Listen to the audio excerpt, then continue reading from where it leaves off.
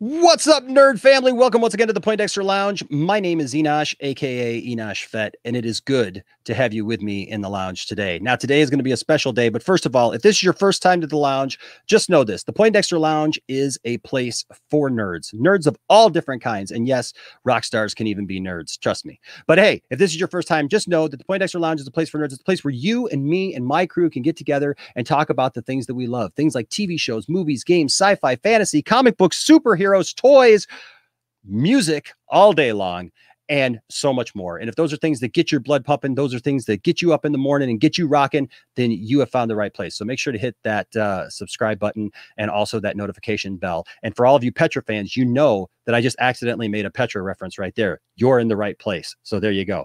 Hey, but it is good to have you with me today. Today is a very special day. Today is a fun day, a day that I've wanted to have for quite a while. I talked to an old friend of mine that I haven't talked to in quite a while. If you know me, you've probably heard me at least at some point. And I know some of you probably say, Enosh, we've heard you talk about this way, way too much, because this guy was one of my musical heroes growing up. I mean, honestly, he was the voice of Christian music of my generation and continues on to this day to just absolutely be a force of nature, man. I tell you what, he's waiting in the back and I know he can hear me, but honestly, man, I remember being, a young man trying to hit some of the notes that this guy could hit.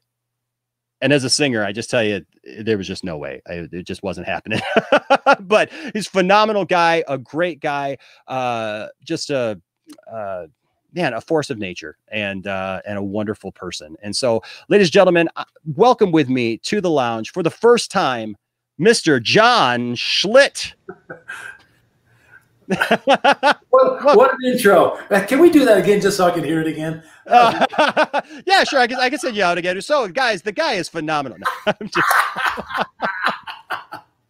No, seriously, John, you are, man. You're a guy who inspired me. I mean, to even get into music and a part of that. And I know we're going to talk about some of that, but just up front, I do want to just say thank you for just being who you were, man, and for being the example that you were. So welcome. Thank you so much. When we were together with the band, and I won't say what I used to call you, but you guys were a real trip. I mean, you worked hard. We had a great band together, so it was that's always a thrill for me. Anytime I see musicians that are giving their life to Christ and are giving their talents to Christ and going out and using fantastic rock and roll to sing about the most exciting subject in the history of mankind, it works. It works. Absolutely. So always been great. In fact, I'm sort of surprised we haven't kept closer contact until now. So, but yeah, me too. Make up for it. Absolutely. So, John, you've been singing for years now. What is it? Forever. I know. Forever. Okay. Hey, look, I'm getting up there too, man. It's like I'm starting to get to that point where like people are looking at me and I'm realizing that like my music isn't necessarily for everybody anymore and things change around you. And it's like I never thought that day would come. But I try to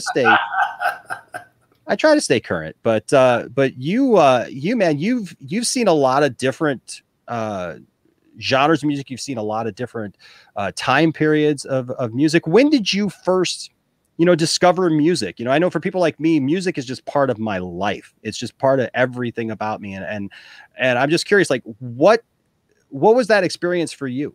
Well, okay. First of all, when I was in kindergarten, I was the only boy who could really sing really well. So I got real good grades in kindergarten. I remember that. All through my first grade, second grade, we'd always have these plays and I would always sing lead. So that was, as I look back on my life, that apparently was important. But as far as a band or, joining together in a band, and I always loved the band mentality. I loved the idea of joining together with other guys and playing music together with instruments. And of course, the Beatles just changed my life. I was just the right age when they came out that it really changed my life. And I said, okay, I want to do that. And a friend of mine was learning how to play guitar. And I said, well, if he's going to learn, I'm going to learn. So we put together a band after we could learn 3 chords, which is good enough for a while. And nobody else would sing, so I had to do the singing. And ended up being a pretty hot band in high school. When I went to college, I left that band, and they went for a little bit, and I think it broke up pretty quick after that. Went seriously for my first year in college, and then found another band, and dabbled with that. And when I finally got my degree, the day I took my last final exam, I was back with that band on stage, and I've been in music except for 5 years from the time I went on stage after my final exam until now. So, but there was a 5-year period, and where my life totally changed. But music has been an important part of my life. And what's funny is I always looked at it as sort of it was going to be a fun time, and then I was going to have to go and work. And yeah, I never had to go work. So. Well, that's awesome. That's awesome. You know, people look at me because I'm a collector, and I collect toys and stuff. And I heard somebody once say that musicians are kids that never grew up. And so I look at it, I go, yeah, I play guitar, I rock out, and I got a toy collection. So I guess that's me. You know. In other words, it looks like they're right. I guess so, man. I guess we're doing something right, man. I tell you what, there's not many people that I know, and this is nothing about your age, because you look great for your age. There's not many people I know who are your age who have had the accomplishments that you've had, who've had the experiences that you've had. And I mean, look, you're still rocking the long hair, man. You're still rocking. You just put out a new album. We'll talk about that in a few minutes. But man, you're still rocking, man. You're still going, man. Well, it's what I'm supposed to do, buddy. You know, I'm given, as long as God allows me to have this voice, it's a great tool to bring across the message that I love bringing across, you know. And again, like I said, in an exciting way, you can go on, like you're a pastor, you go and you have amazing lessons, and that's what you do. In my case, my lessons are sort of through my music and what I can talk about between songs. So it's my way of being, to getting the message out, doing the commission that Christ asks us to do. The last thing he asked was, please, not please, but tell the people about me. Yeah. And, that's what I've tried to do ever since I became a Christian. Now, John, you weren't always, though, in Christian music. No. And a lot of people know you from your younger years in the band Head East. Mm-hmm. And you had hits in that band. How did that come about? Well, that was a band that actually I helped form the summer of my freshman and sophomore year in college. I joined a band, and we renamed it, and it became Head East. And my sophomore year in college, I almost flunked out of college. I got because of the band. And so after getting a double probation, my second semester, I said, okay, guys, I promised my parents I'm going to get a degree. I'll get a degree. I got to lead the band. They said, well, we're going to be big by that time. It's going to, I said, I want to join after I graduate. He said, oh, no, we'll be super big by that time. Well, they went through about 23 or 4 different people in that time period. And when I joined them, it was not a pretty sight. And we lasted for about 6 months, and everybody said, this doesn't work. And I grabbed the one guy that was part of the team. When I left, I says, okay, we're going to call so-and-so, so-and-so, and so-and-so. We're going to get the band back together because it will make it. And we grabbed everybody but the guitar player who had become a Christian. How dare that Christian rock and roll. So we actually did, oh my gosh, we did a lot of checking out different guitar players. And we got this young guy out of Peoria who had just a unique style, and ended up writing some of for sure the classic that we had, and then 2 or 3 others that were very popular with our group. And truly, Mike Somerville, one of the just a unique person who ended up making up the core of the band.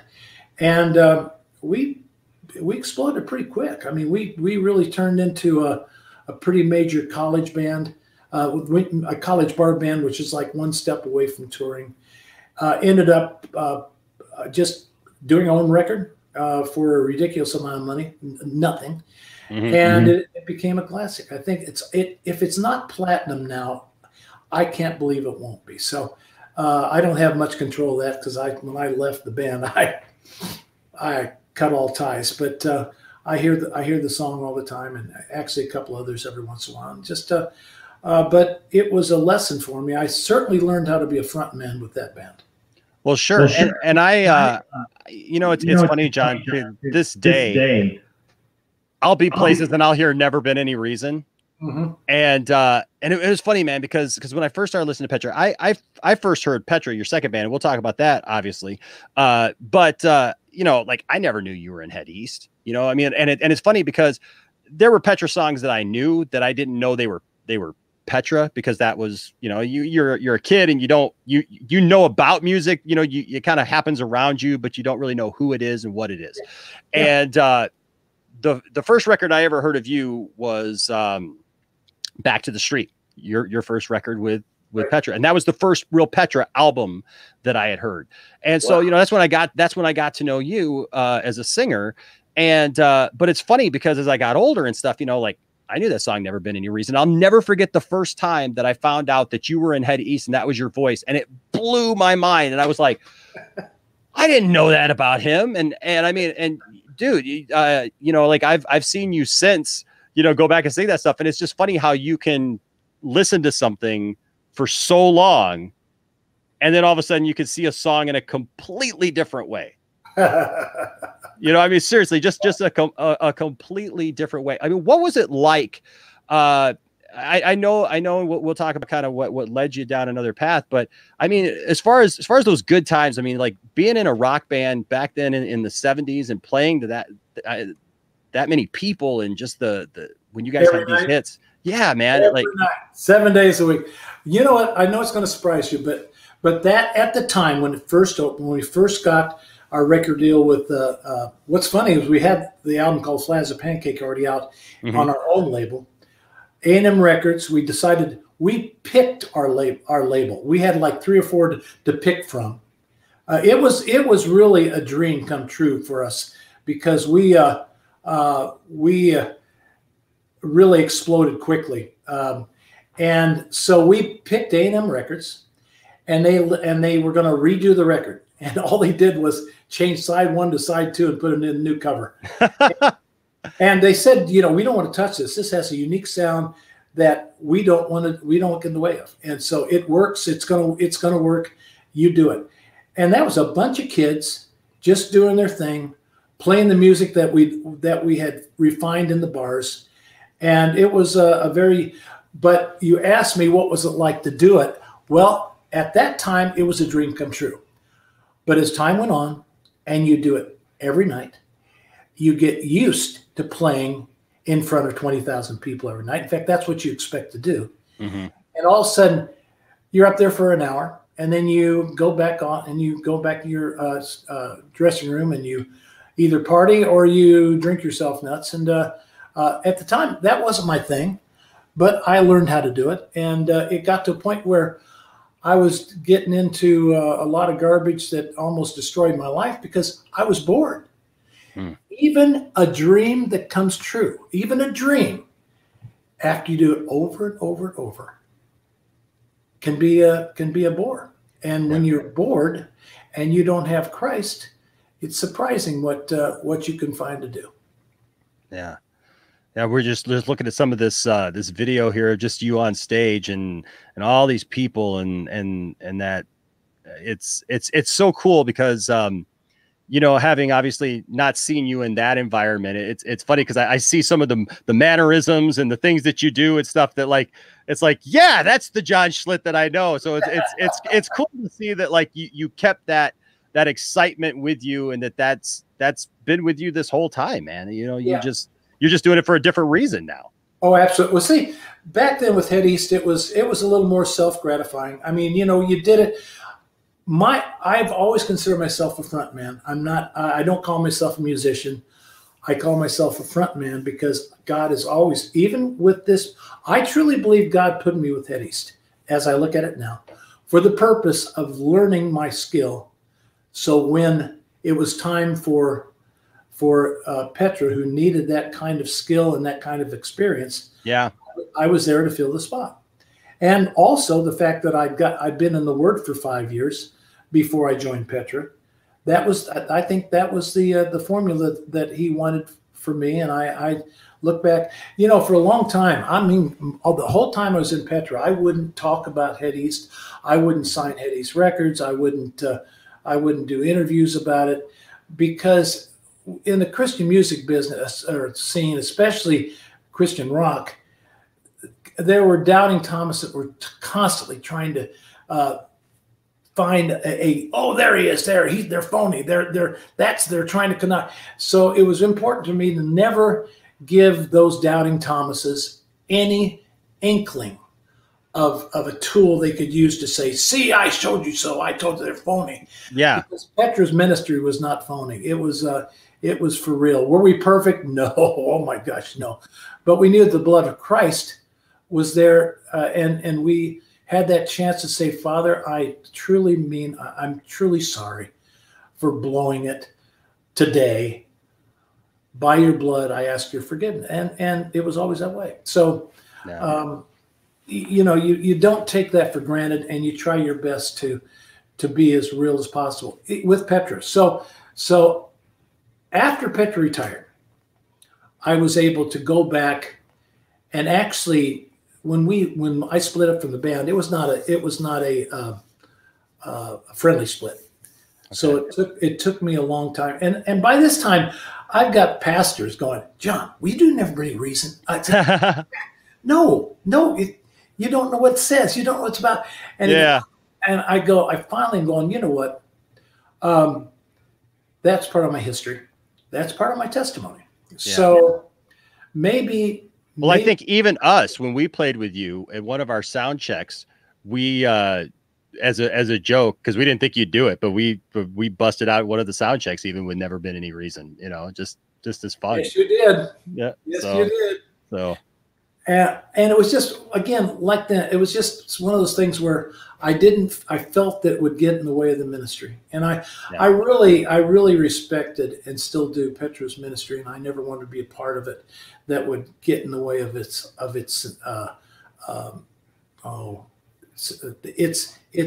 genuineness. Sure. But when it retired, then the only one I had to be concerned about was me. Mm-hmm. And by that time, the doubting Thomases, I'd had up here with them, and basically, I said, what do you tell people who say Christian rock is of the devil? I said, I know. I could care less what they think. I care what God thinks, and I know it, and I know He knows what I'm thinking. So that's all I care. No. I honestly don't care about them at all, and I don't. But with Petra, I was sort of under bondage there, as far as caring about that ministry rather than me. Well, that makes sense. I mean, I think even myself, like having been in Christian bands, I've been in a couple of Christian bands now. I've been blessed that, like, even though I wasn't on the same level as you, like I haven't been somebody that just played in a lot of different bands and like had a lot of bands fail, like I've seemed to be pretty steady with the people I played with. But that being said, like, that was always, I remember being a young man, and so case in point, like what you're saying, like, cause I would, man, when I was a kid, we'd travel, and I guess we haven't gotten into Petra yet, but I do want to say, like, I understand what you're saying there, because I always got that from you guys going to watch you guys, that you were real, even though like everything was bigger than life, and like there was the lights and the guitars and, and just everything. It was awesome. But at the end of all that, you guys were very real. And you would share, either you would share or Bob would share, and it just felt from the heart, and it was real. And so for me, I remember being a young man, I started my first band when I was 17, and, here we're this Christian, rock band. And, we started off as 4 guys. We were going to change the world for God. We were going to, because we and like our first show, like we did a couple of Petra songs, and, and I was trying to sing, I Love the Lord off the Petra Praise 1 album. And there's no stinking way that I was going to be able to do that. So like I'm screaming my lungs out. I mean, I can sing, but not like that. And so it was just it was one of those things. But it was funny because you're a young man, and you encounter different things, with people, and and we had this Bible study, you know, that we grew up to about 30 people. So we'd go out and do these concerts and stuff, you know, youth groups and different places, because there was a pretty good Christian music scene around here. So we go do that, and then we invite everybody to our Bible study on Monday nights.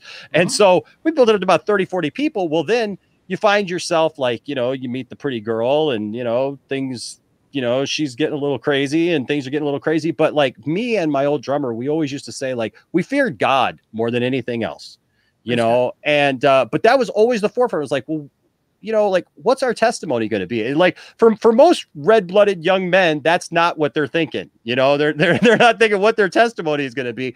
But I do want to thank you, because, you know, obviously I had people in my life that shepherded me in my faith.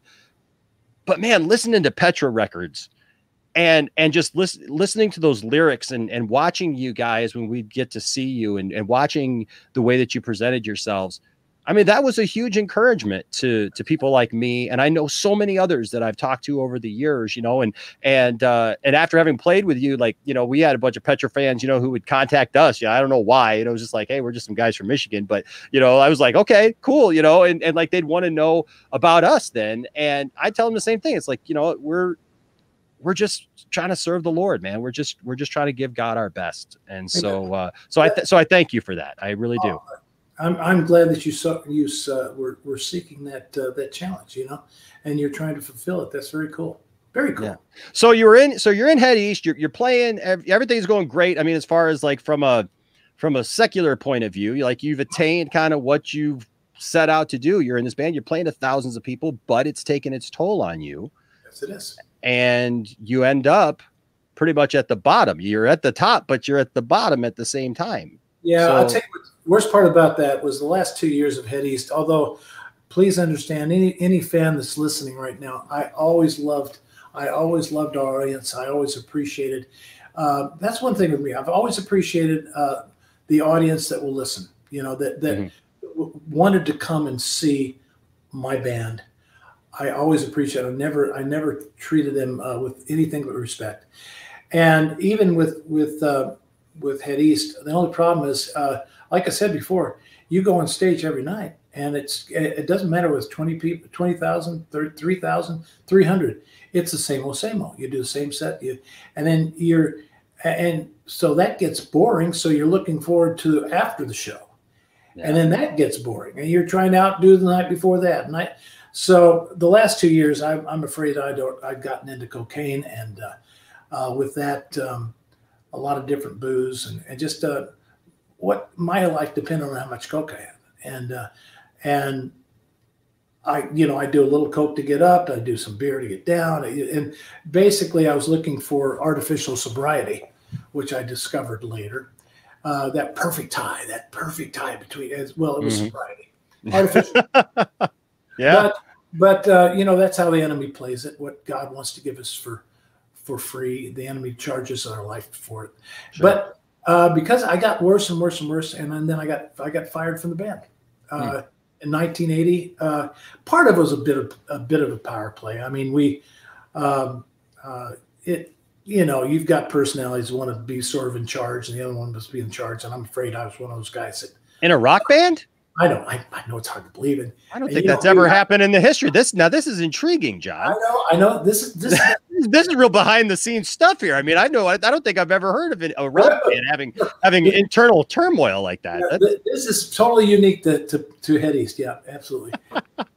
And basically the battle I lost, but really when you look back at it, I won, because when I got kicked out of the band, I went on a binge of about 6 months to start my own band. It was called Johnny Band. And it was just a great excuse for me to stay either drunk or coked up 24 hours a day for about 6 months.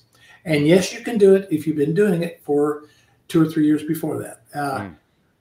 But one morning I woke up on the couch. My 1-year-old son is looking at me like, "Why are you on the couch, Dad?" And what happened was we were going to have a anniversary party with some friends. And my routine was get totally blitzed, then do coke and sober up. Well, I couldn't find any coke. I got so totally blitzed, passed out, and missed my party. And my wife was not happy with me. And so she left me on the couch, and my little 1-year-old was looking at me with, Dad, why are you here? And as I was looking at him, a voice said, you know, you're worth more dead than alive. Hmm. And I totally agreed with it. I agreed with that voice. So I got up finally, sat in my chair, and I had a 5-year-old daughter, 1-year-old son that are playing in the living room because I'm there. And I'm sitting here going, okay, I'm not using a gun. It'll leave a mess for the kids. So I started contemplating what kind of pills I could get in the location I was at that would be as quick and painless as possible. And my wife tapped me on the shoulder. Now, during this 6-month period, when I was going on this binge, my wife gets saved. And I want you to know, as a non-Christian who's feeling sorry for himself, a wife being saved is the last thing you want. I bet. So I'd come home to my little pity party and after rehearsal, and she's coming from a Bible study, all just happy as a lark and all this. And I'd go, what world are you living in? Don't you understand where we're at?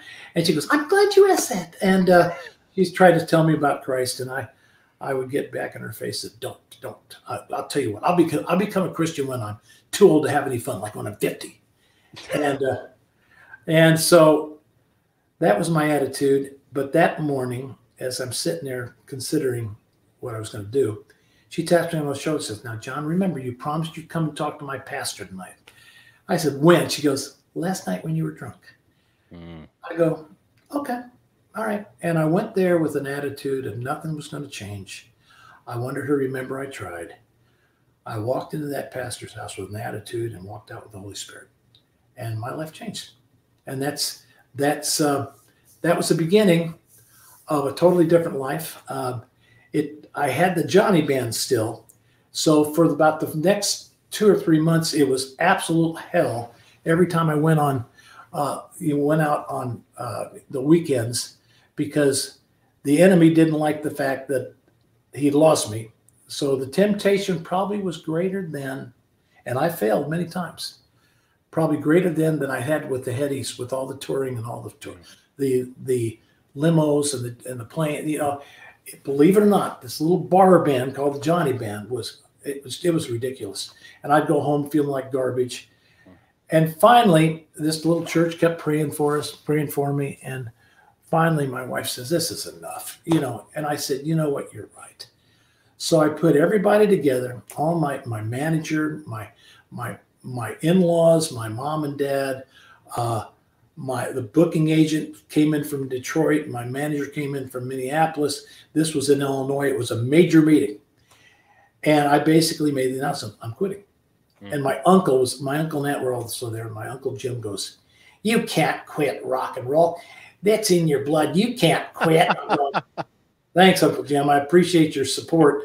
And my mom's going, well, don't you think you should give it just a little bit more? And, and the manager, of course, saying, we got 3 labels that want you. All you got to do is play in front of them, and they're going to sign you up and blah, blah. The typical. Oh, sure.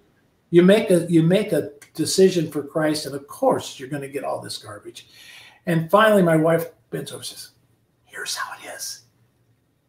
Music or me. And I looked at it and I go, all right, that's it, guys. I'm done. Wow. It was like, okay, cool. Wow. I don't have to make a decision now. That decision was made for you. It was like, good. It's out of my hands now. And it was an amazing time. You bring up a really interesting point, John, because a lot of people, they try to get life on track. They come to God. I've worked for the last few years with the program Celebrate Recovery.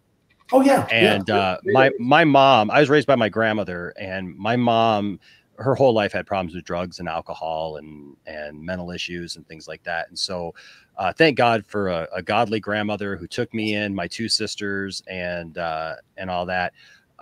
So it's a special, place for me. But, like one of the things we talk about a lot, like people feel like if they become a Christian, for example, well, they just got to be perfect, that everything just goes away, that everything is just, hey, everything's hunky dory. If I'm really a Christian, if I'm really, because they want to be genuine. I think people come like with the real genuine feeling, like that they want to be genuine. They want to feel like they're really doing this. But if they mess up, they feel like it's all done. And that, and I love the fact that like someone like you can come out and just say, look, man, I did it, and I still messed up.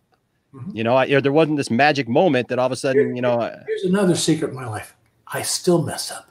I blow it every day. Yeah. Why? Because we're human. We are failing. We are sinful. Yeah. That's why the blood of God had to be shed. The blood of God, not a goat, not a sheep. The blood of God had to be shed for the fact that we are not perfect, and we're never going to be perfect. The only perfect human that ever walked the face of the earth was Jesus Christ. And we're not him.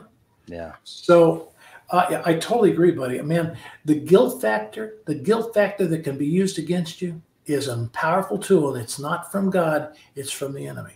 Now, does that justify us going out? Yeah, I'll do whatever I want, because no, the word already pointed that out. No. But don't let the guilt of failure, even if it's every day, take you away from the fact that Jesus Christ loves you and has a plan for you and died for you. Again, and there's, like I said, the two-sided sword. Don't allow it to be an excuse to do whatever you want. Yeah. Because God knows that too. He sees. Absolutely. Absolutely. So it's important for us to bring that across. No, there's no such thing as a perfect Christian, because there's no such thing as a perfect man. That's right. So you're in that moment. Your wife Dorla, she helps you make that decision. And by the way, I will just tell you, I love your song "The Gift" that you wrote for her. And I don't know if I told you this, if I've told you this since the last time because I saw you just a few years ago. But when I married Tiffany, my wife, she walked. We got married on the beach. And she walked down to "The Gift." That was the song that she walked down to. It's a beautiful song. And, one of the things that I love about you I've been to so many Petra concerts I can't even count anymore. I've been to so many John Schlitt concerts. I've participated in John Schlitt concerts, for goodness sake. You were one. Come on. I was one, right? And so I gotta say, I know that story, but I've heard you talk about your wife and how much you love her and just what she meant to you. And I've heard your testimony. Obviously, this is for people who haven't. But I think it's really awesome the way that you honor her and what you do. And, obviously there was all those years that she put up with all that stuff and dealt with all that stuff that you were going through. But that's a strong woman, man, to put up with all that stuff and go through all that, and obviously she gave you that last ultimatum and said, "Hey, buddy, come on, we got to do this." So it was the perfect thing to be said. I mean, that was straight from God's mouth, I think. Well, that's awesome. God used her as amazing too, and He has for many years. She's been a very amazing tool that God uses in my life many times, every day. That's awesome. So I know this, but for those, so now you're not doing that anymore. You're not doing music. You're trying to get things back on track and get a focus. And this is kind of where we get into those years that you talked about there, those 5 years that you weren't really doing music. And so what does the rock star who's been on stage playing to 20,000 people every night and coked out and jumping around a stage and singing, "Save My Life, I'm Going Down for the Last Time," night after night after night. What does that guy do after all that? Well, that guy cuts all his hair off, gets a 3-piece suit, and says, "Look, I got a degree as a civil engineer from University of Illinois. Come on, hire me." And they all look at me and go, "Yeah, that's pretty fun. Don't call us, we'll call you."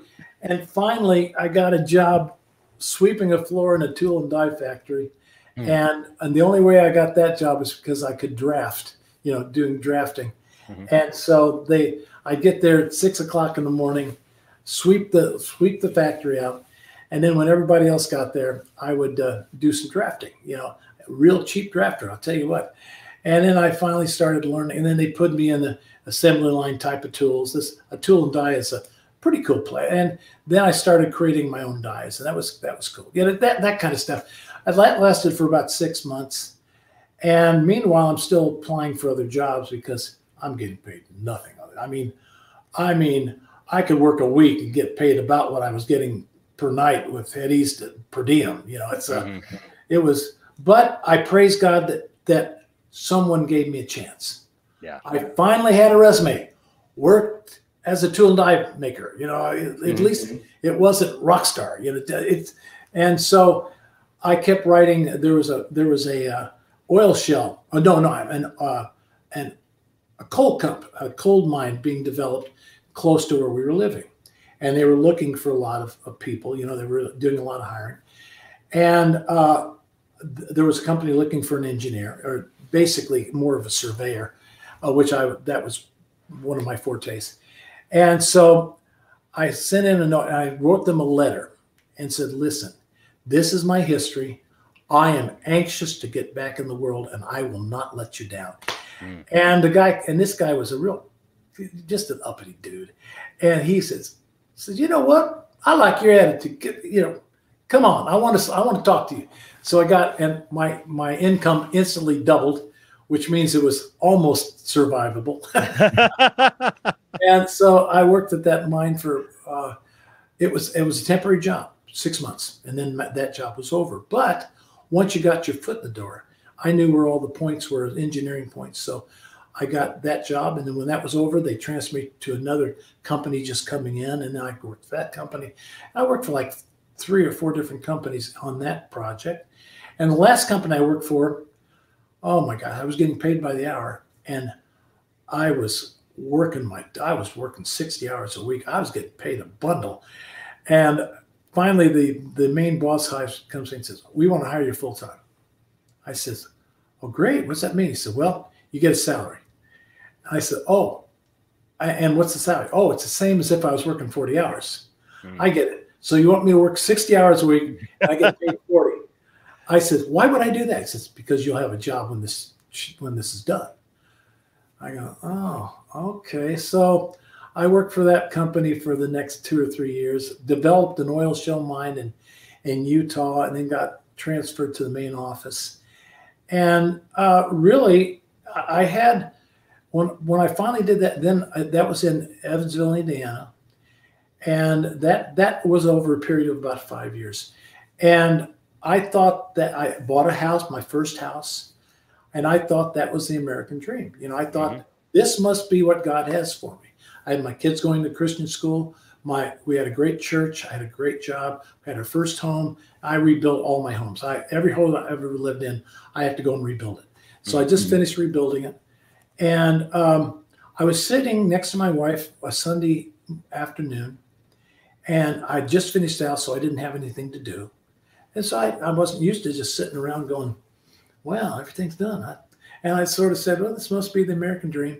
And all of a sudden, it was like a voice says, this isn't it, John. This is not it. Don't get content.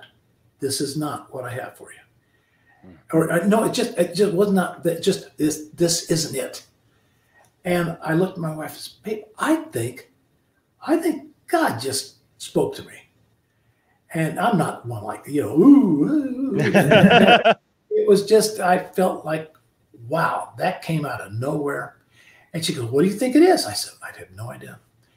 And make a long story short, there was a prophet who basically said the same thing. And, just how God does in packages.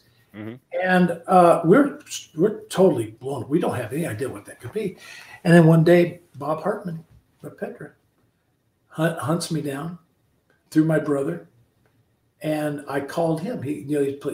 Jeff, my brother, says, he doesn't do that anymore. He's not in the music, which I really wasn't, because I hid from the secular system, because that's another story. But I had to disconnect my phone, and I just sort of disappeared.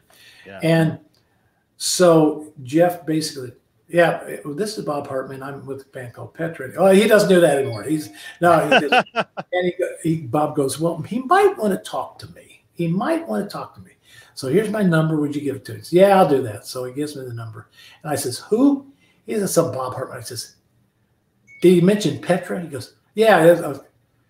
I said, what did you say? He goes, so I just told him you don't do anything wrong. And I thought, you know, that Greg's voice might have, he might have got a cold or something in the middle of an album, and they wanted me to come in and help finish it. You know, maybe do background vocals. I was excited about that. I was like, oh my gosh, because by that time I'm a big Petra fan. I mean, yeah. I thought they were amazing. And so I called up Bob, and he goes, basically says, John, are you still a Christian? I said, yeah, I'm a heavy duty Christian. And I said, you know, I love that question. I love that question. John, are you still Christian? Because those are questions that like us, like in these like little bands would ask, right? Like if somebody like that we know that like anytime we were looking for a bass player or somebody, you know, like, hey, you're a Christian, right? Like, you know, stuff. I love the fact that Petra asked that question. You're still a Christian, right? Yeah. Okay, good. All right. Well, because I had disappeared. I mean, nobody knew what I was doing or did do. I says, yeah, Bob, actually, I'm a very heavy duty Christian. And he goes, well, he says, Greg is leaving the band, and we would like to know if you'd be interested in joining it.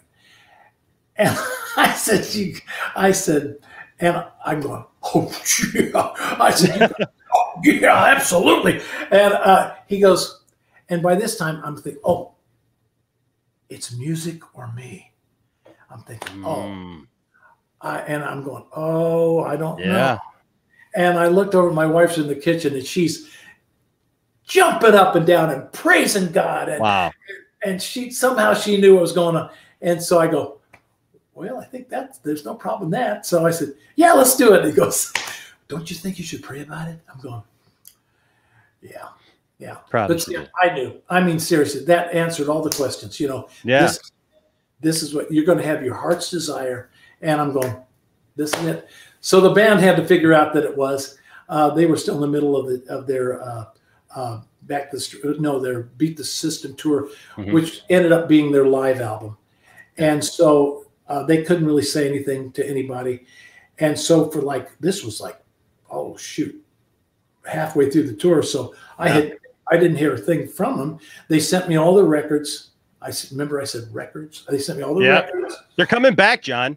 I know. Hey, my wife just bought me a turntable, and I will tell you this: in my office at the church, I've got 3 Petra albums, 3 records in frames, and then I got 1 fake one because I haven't actually seen a real Jekyll and Hyde record. Yeah, I don't think there is one. No, but I'll tell you what, I picked one up when we were playing with you. We played the night before show we did in Albert Lee, Minnesota. We saw you guys in Wisconsin, and we drove and saw and they were giving out these things that were the size of records that had the Jekyll and Hyde thing on.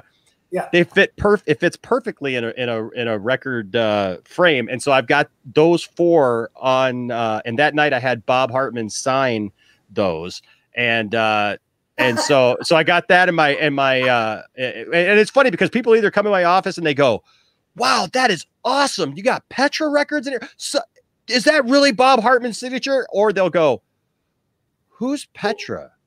Because it's those old records. It's like not of this world, Never Say Die. And okay, Never Say Die and Not of This World. More power to you. More power to you. Yeah. And so so it's those 3, and then the Jekyll and Hyde one that's, you know, it's kind of snuck in there a little bit. You know, couldn't be total probably opposites as far as musically. But we're talking 2 ends of the table here. Yeah, but that's awesome. That's awesome, man. So records are coming back, man. Things are definitely are definitely coming back. Sorry, I went off on that, but yeah, that's a fun thing. So you're talking to them. For those who don't know, who are new to this whole conversation, Greg X Volts was the lead singer of Petra for many years on all those albums that I just discussed. And there's a whole other history of Petra. Petra started in 1972 and had a long career at that point.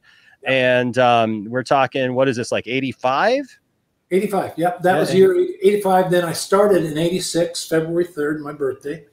sang in front of 6,000 people in Brisbane, Australia, for the first time in 7 years sober. It was weird. I got super excited, blew my throat out after the third song, and the guys in the band are going, "What did we do? Oh my gosh, what is this?" And Bob came up and says, "We've rehearsed for a month, and you never had any problem with your voice.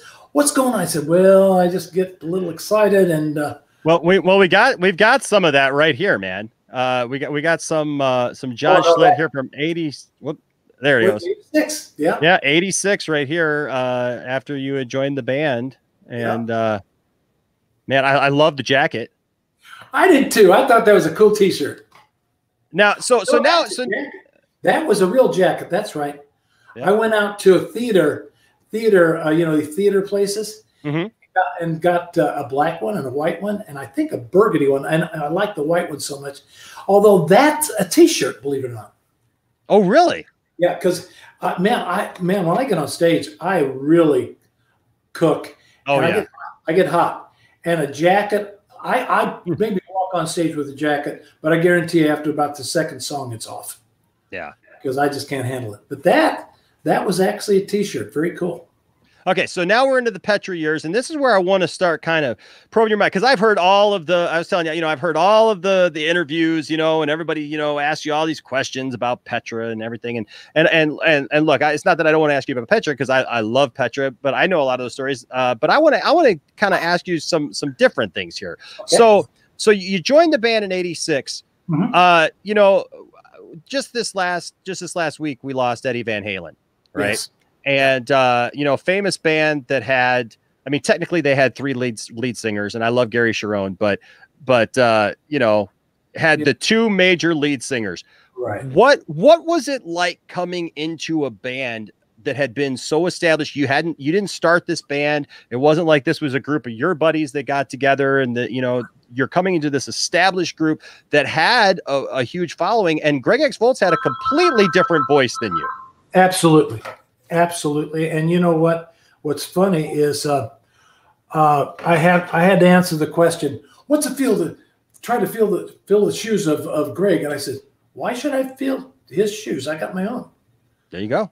I mean, you know, it wasn't like I was standing around twiddling my thumbs in the music world while these guys were doing, I hate to say it, but I knew for a fact that I was supposed to be there. I was a pro. And I was playing for a pro band, and I knew that God had put me there, so I didn't worry about it. I seriously didn't worry about it. It was like again the shoe thing. I don't need to fill his shoes. I got my own, and they looked at me like, "Wow, that's cool." and really, for the first year, I did have to go out and prove that I belonged there, and that's what I would do. I would go out and let them know that I belonged on that stage. And meaning I tried my best to be the front man that Petra deserved. Yeah. Did you meet with any flack from longtime fans? Not really. No. Really? I mean, good. I'm sure there was some, but they never came up to me. Anybody's going to spew flack usually runs it and does it in the dark. Yeah. And so I never had to. And if somebody said, "Man, I really sort of like Greg better," I said, "I don't blame you. He's amazing."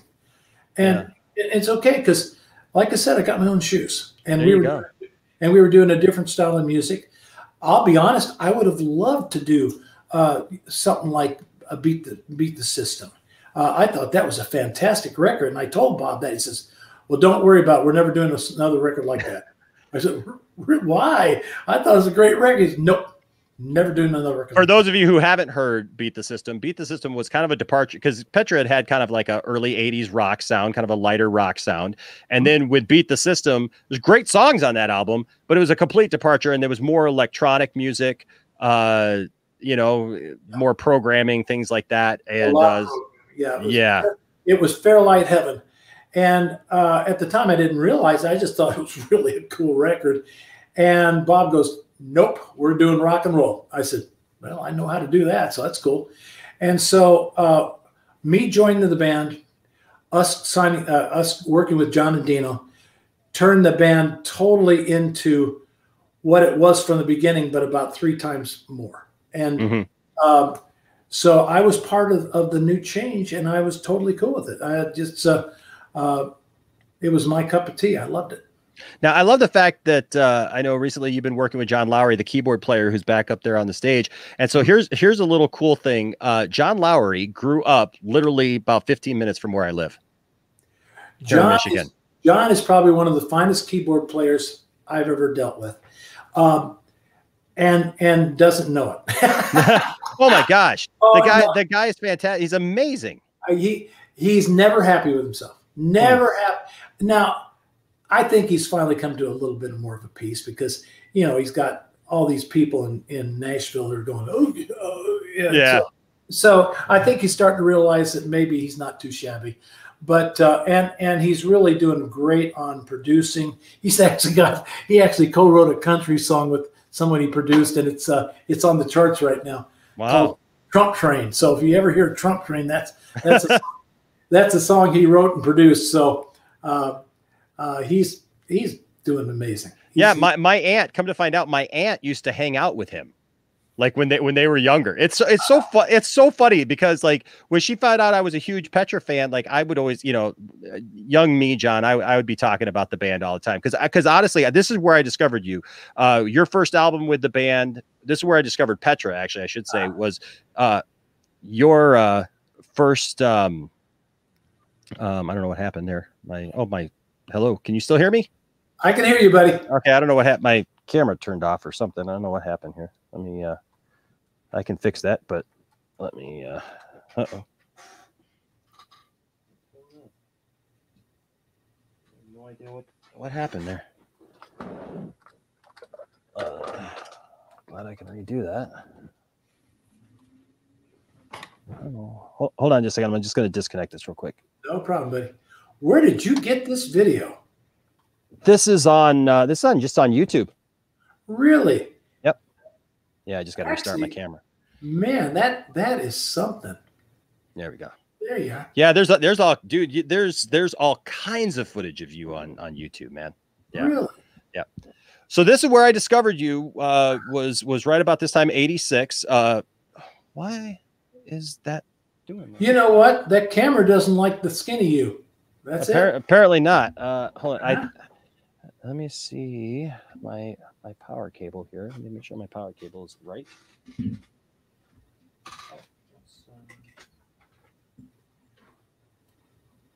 Oh, that's why. It's unplugged. Okay, I got it. Hold on a second. I apologize. No problem, buddy. I'm enjoying the video. That's a good video. Not bad at all. Yes.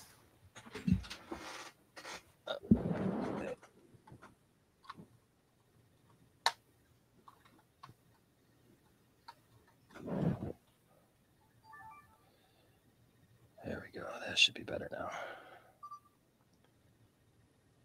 All right.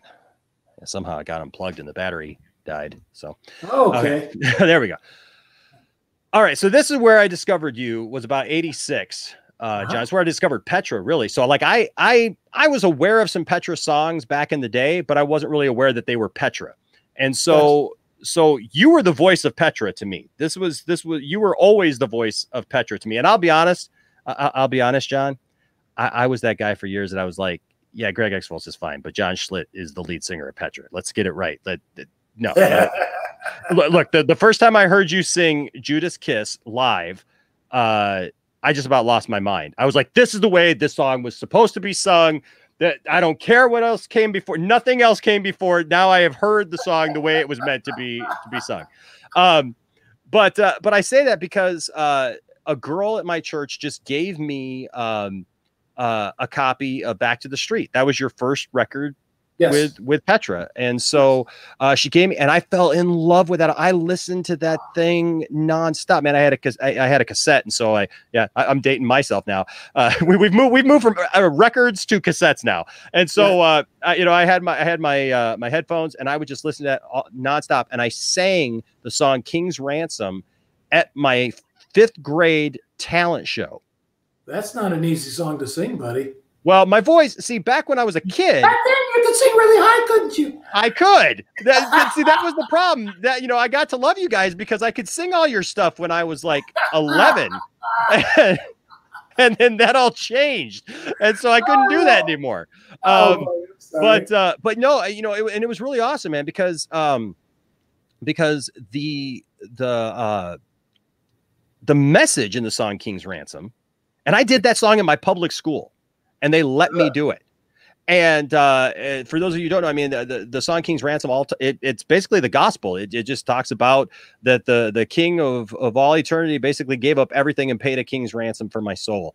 Yep. And, you know, so I fell in love with you guys from the beginning. And I mean, now you record this album, you're in there with these guys, you're the new guy, you're new, fresh. They go in a totally different music direction than what they were going toward, more of kind of that 80s kind of a arena rock sound, a harder, edgier sound, which your voice is perfect for. And there's actually I think like a making of Back to the Street on that's actually on YouTube. People can actually find that and watch that. And that's really cool. But like, what's going through your mind then? Like, you've been through all of this stuff and now you're in this band, you're fully in. Like, what is John Schlitt at this point thinking? Like, where are you at? I am thinking, thank you, Lord, for letting me go back and make up for everything I've done. Because Petra played in every stadium, except for the stadiums. I mean, Head East did some super jams and summer jams. I never played in Kansas City Stadium, and I never got to play in St. Louis Stadium again with Petra. But all the 10,000, 20,000 seat I played a lot of places with Petra where Head East played. Okay. And I was able to go back and be a different person and absolutely bring a positive message other than party hardy, less, who cares, less, less, in the Head East, it was party, party, party, and love my audience. But that was about all we had to say, love, peace, rock and roll. And where I was able to go with Petra and really sing about something that's eternal. And it was, I'm serious. All I could ever think of is, man, I remember playing there the last time. Wow. Thank you, Lord. Yeah. Thank you. Because when I discovered Petra, I was very disappointed because I saw what rock and roll could do. And I figured I'd blown it because I was not a very godly person on stage with Head East. I was a typical lead singer. And so for God to give me a second chance and correct some of the stupidity that I had said and done and all that on the stages before, it was a real treat for me. And that's what I was thinking. And I was also thinking, oh, this crowd should be bigger. Obviously, Christian music was a little different back then, right? You guys and we never competed with our Christian rock band brothers. To me, that was never a competition. The competition was the secular side of things. Because to me, we just worked as a team with our other Christian rock and rollers. Our job was to be that alternative to the secular system, and I knew how the secular system worked, and so I compared all our accomplishments to the secular side of things.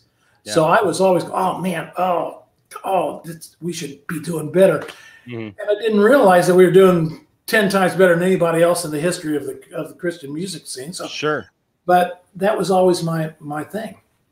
Now, your second record, This Means War, that's a personal thing for me, man. Like, I had every, they used to sell soundtracks, that you could sing in church and stuff like that. And I don't know how I convinced my grandma of this, but I convinced my grandma to let me do like all those songs in church back then. It was perfect. Well, I mean, it's perfect lyrically, man, but it was rocking, man. So some people were like, what in the world are you, what were you thinking?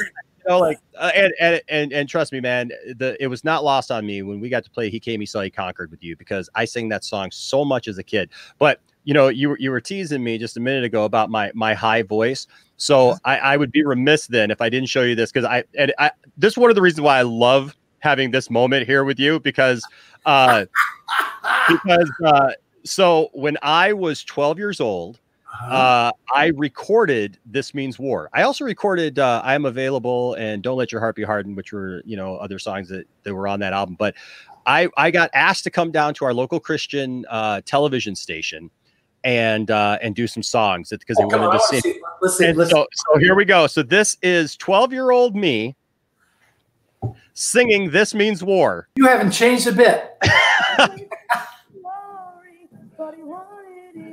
Now, I did not have the charisma on stage yet. But he had the dog. It seemed so unlikely that he would rebel. But the worthy opponent that he knew so well. But he went down fighting when he still straining to hit those notes, man. Yeah, you didn't quite do it, buddy. I'm not quite there, but oh man, you got to hit that one note. We got that one. Oh yeah. This white suit that my grandma made me wear. Well, you didn't want to get too carried away. Come on. You're 12 years old.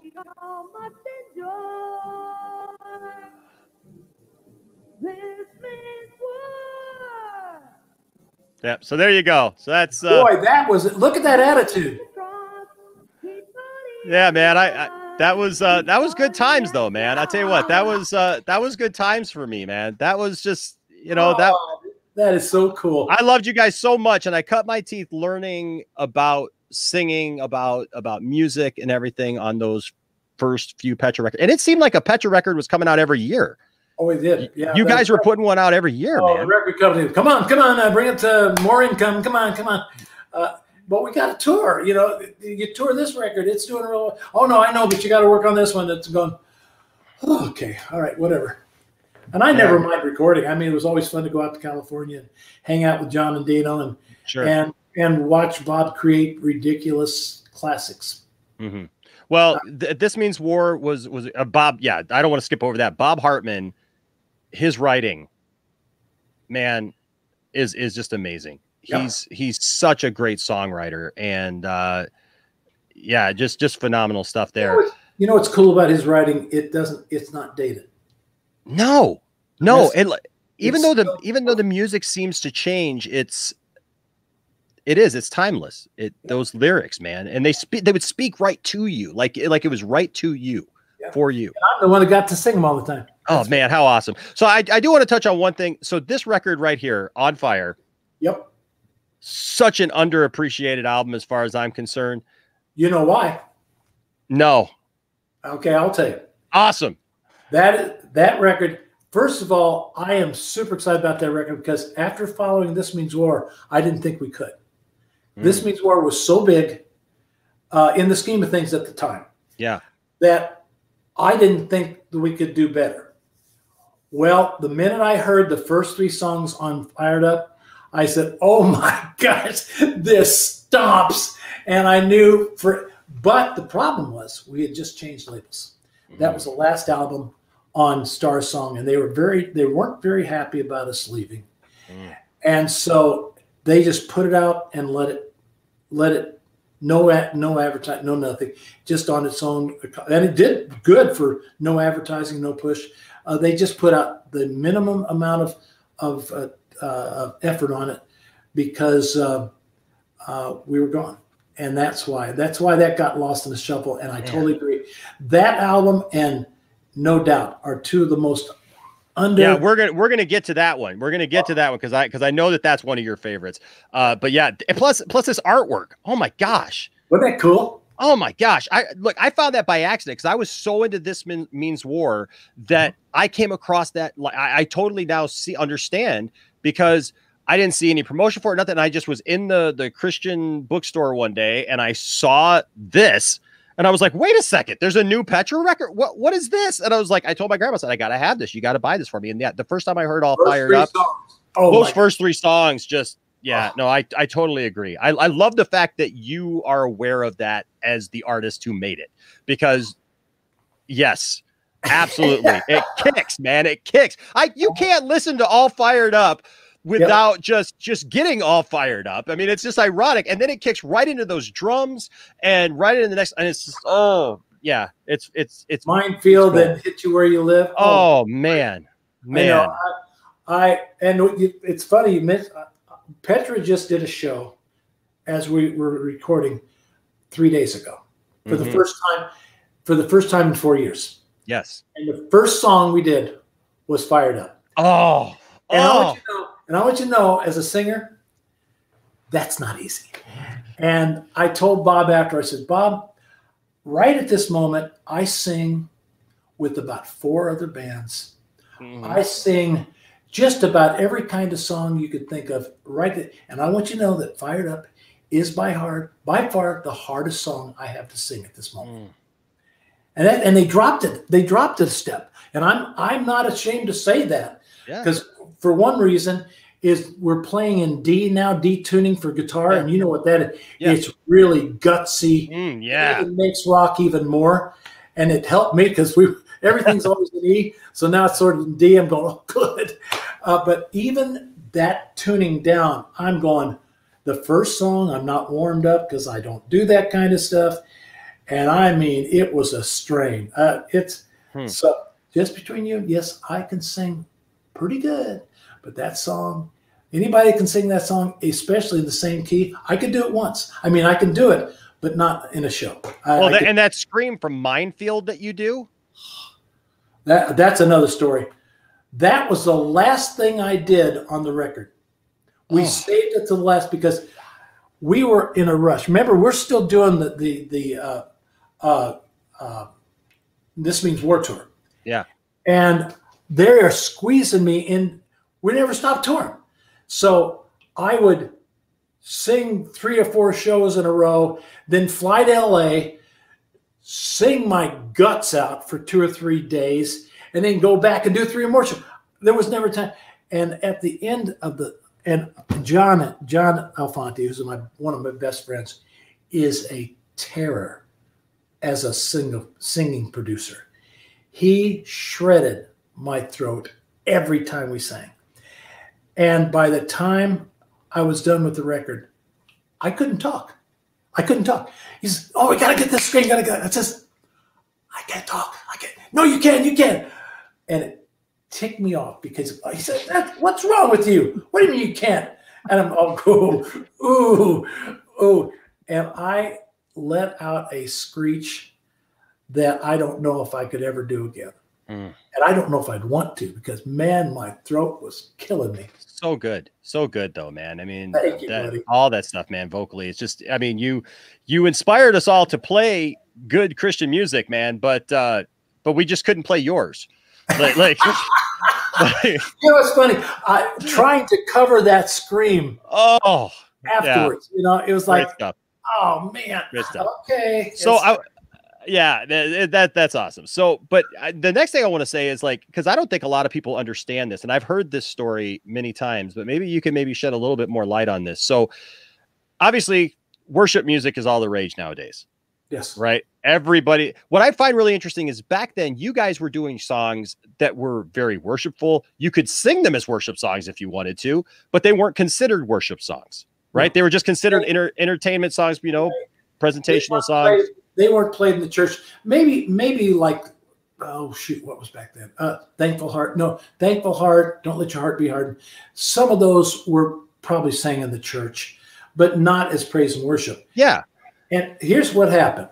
Yeah, because you guys, because I tell people this, and I got a lot of worship music friends and stuff like that, and as a worship pastor myself, that I tell them you don't understand that we all owe the fact that we're doing contemporary Christian music as a worship, part of our services to Petra, and they look at me like, "What are you talking about?" And then, but I tell them Petra was the first band to do that.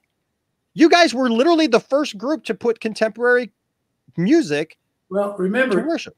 God God dealt with us very often. And what happened was we were really kicking. I mean, we were doing real well with This Means War and On Fire.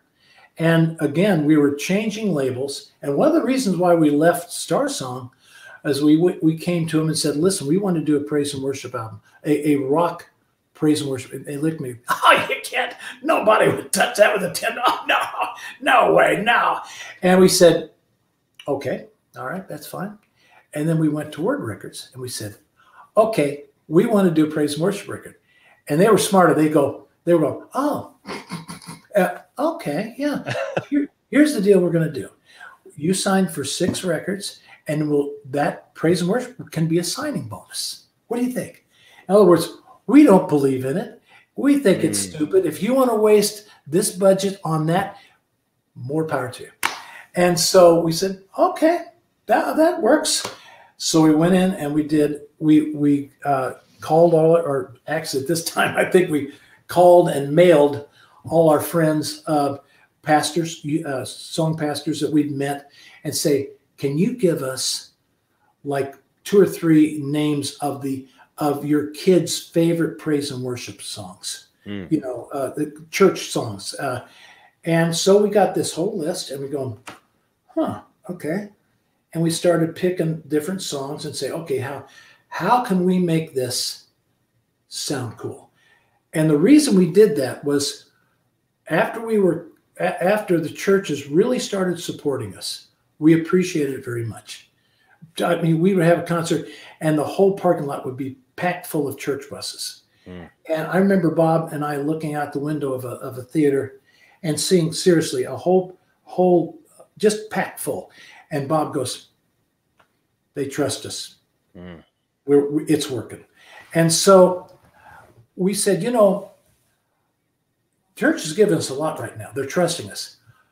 We need to do something more for the church in, the inner workings.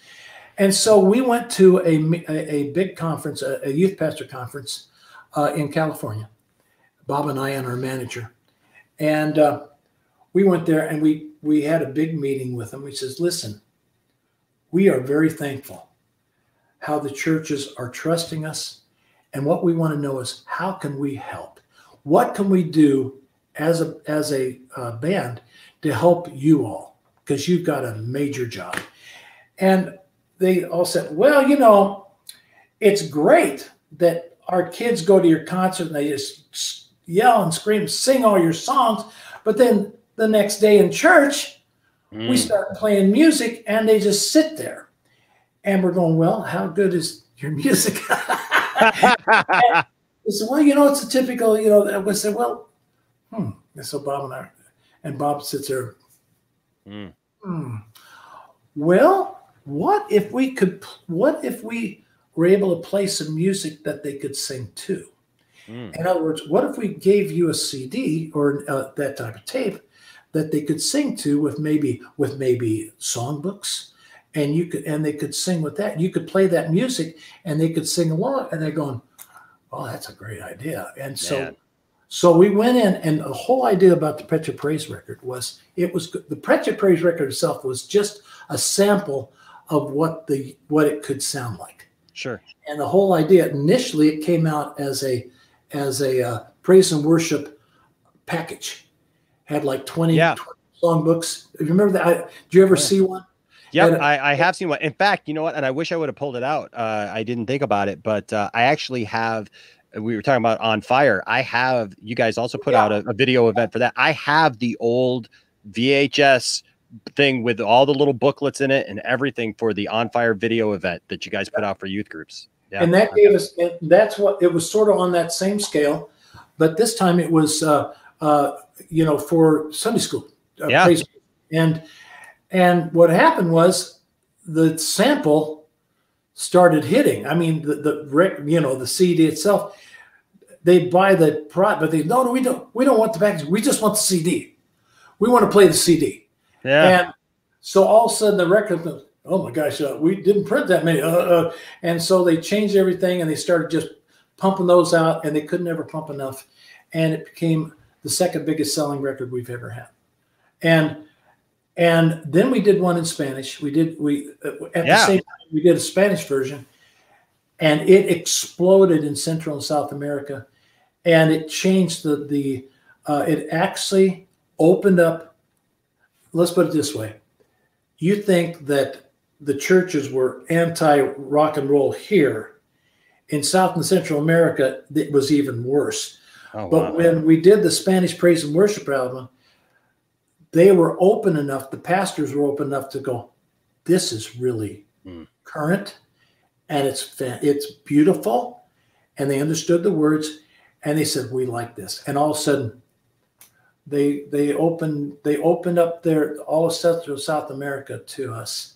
And the first tour we ever did there, I felt like we were the Beatles. Man, it was the biggest. It was the most unusual tour I think I ever did. Wow. Well, I know we can't look. You guys have you and the band. You have such a discography that I mean, literally, we could like go on forever. But I do want to ask you a couple rapid fire things.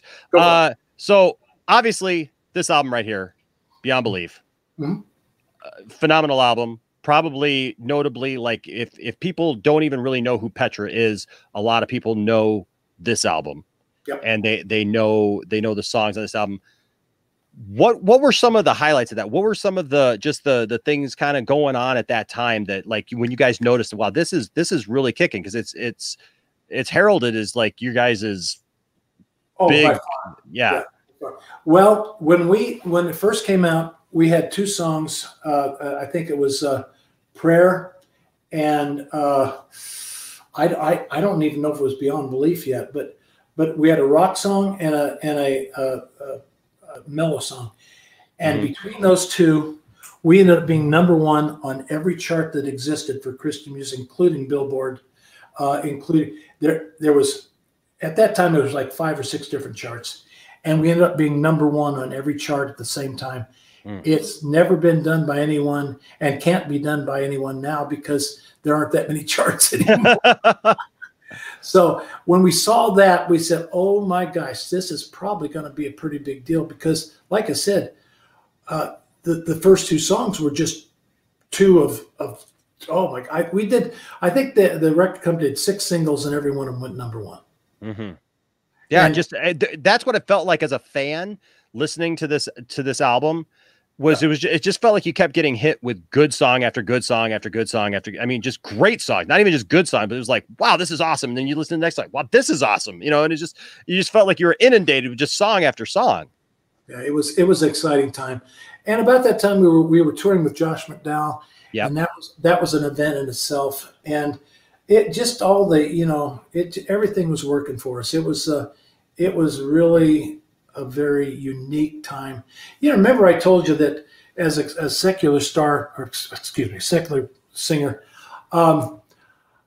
it got boring. You know, you do it every night, it gets boring, and it was never boring with Petra. It was always something. It was always new, because every night there were new people coming forward. It was different, and this video was it wasn't a music video, it was a movie. Yeah. And we are very proud of this. Yeah, it had a theme, it has story, but it also had 6 music videos in it. And so it served as we tried to maximize whatever amount of money we spent. How do we maximize to make it as useful as possible? It's basically taking what God grants, what God gives you, and using it to its potential. And this was pretty cool. This is all. It also should be noted. This is what a lot of fans consider what they call the dream team. There's been a lot of members of Petra, a lot of wonderful members of Petra, and I would never want to take away from anybody who's ever been part of Petra, because I think everybody has brought something new to the table and creativity. But this is when a lot of people were into you guys, and this is what a lot of people look back fondly on. And even just watching this video here, like with you, it just it brings back memories for me. Just a few years ago, you had the opportunity to get back together. Like everybody wanted you guys to get back, have wanted this pairing of Petra back together. I knew, John, and I'm going to show something in a minute, but I knew that we had accomplished something playing with you when people kept telling us, you guys resemble this band.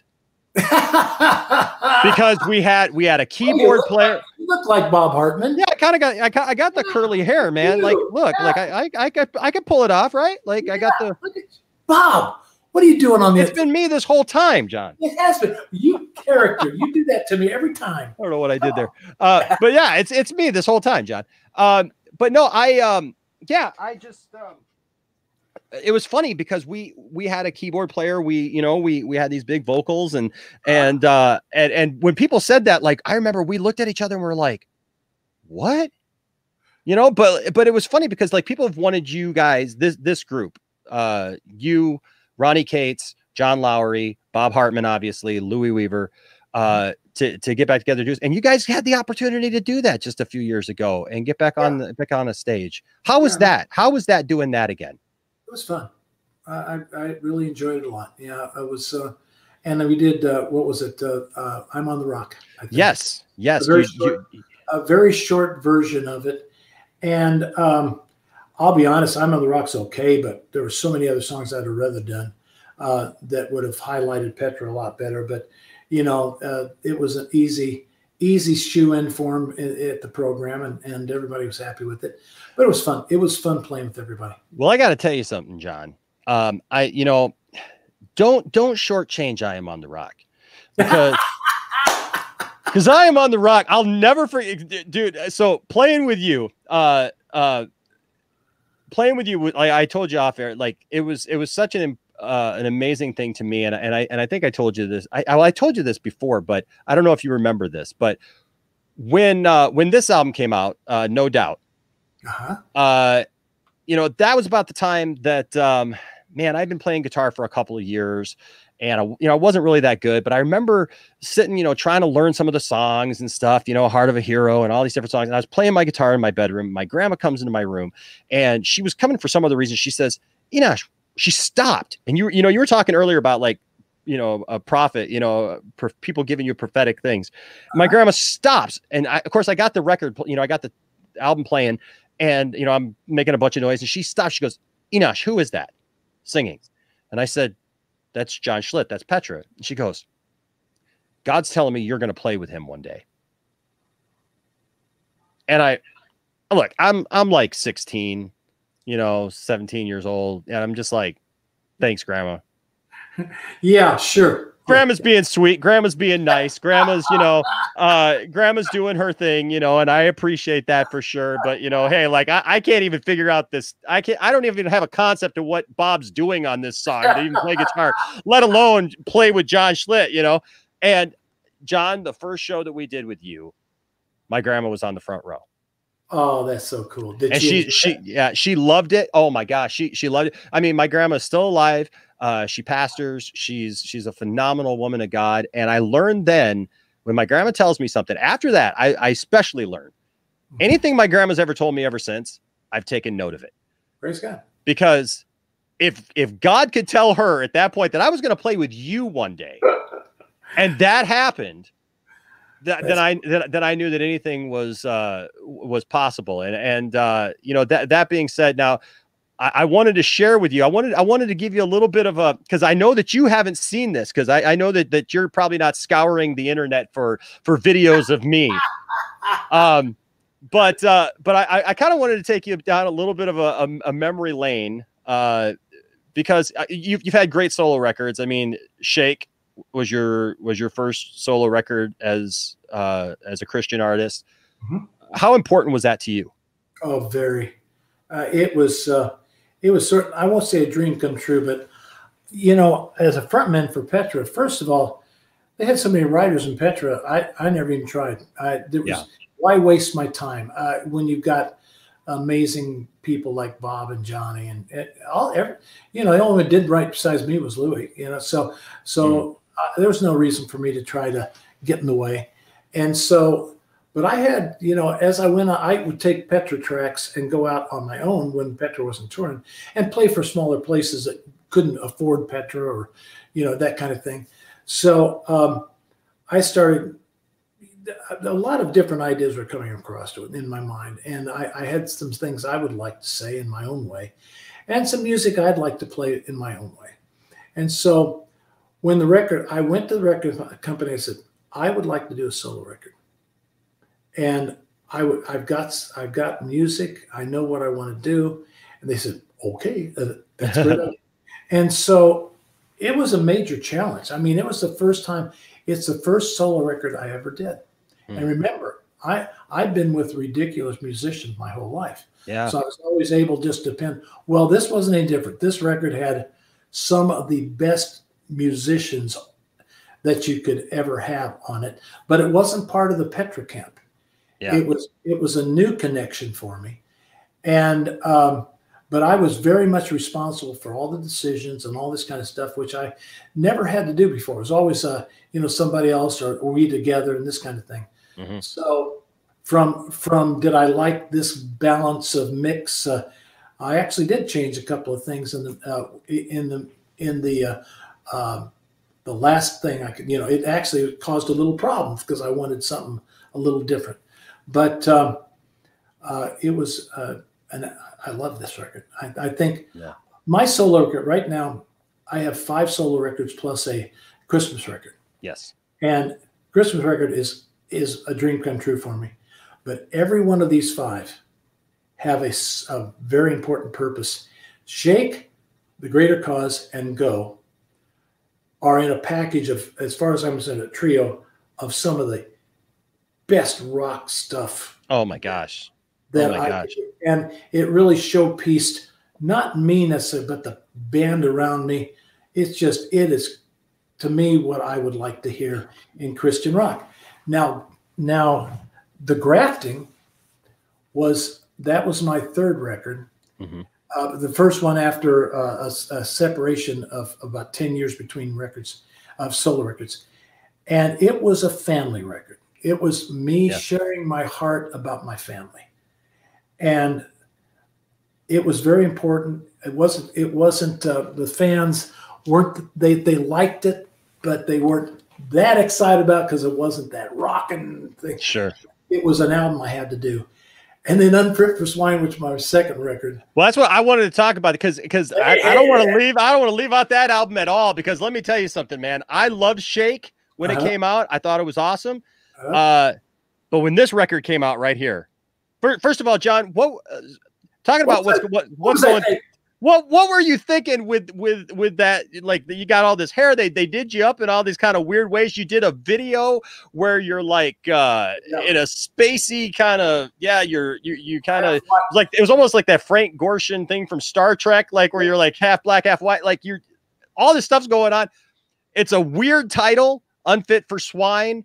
I know people reacted. I know because you shared it a lot of times when we played with you about, you had a song called God Is Too Big, and everybody thought it was God Is Stupid, and so you were getting flack for that. First single, and I thought I was going to do so well, and then I have radio programmers call me and said, John, we got a problem.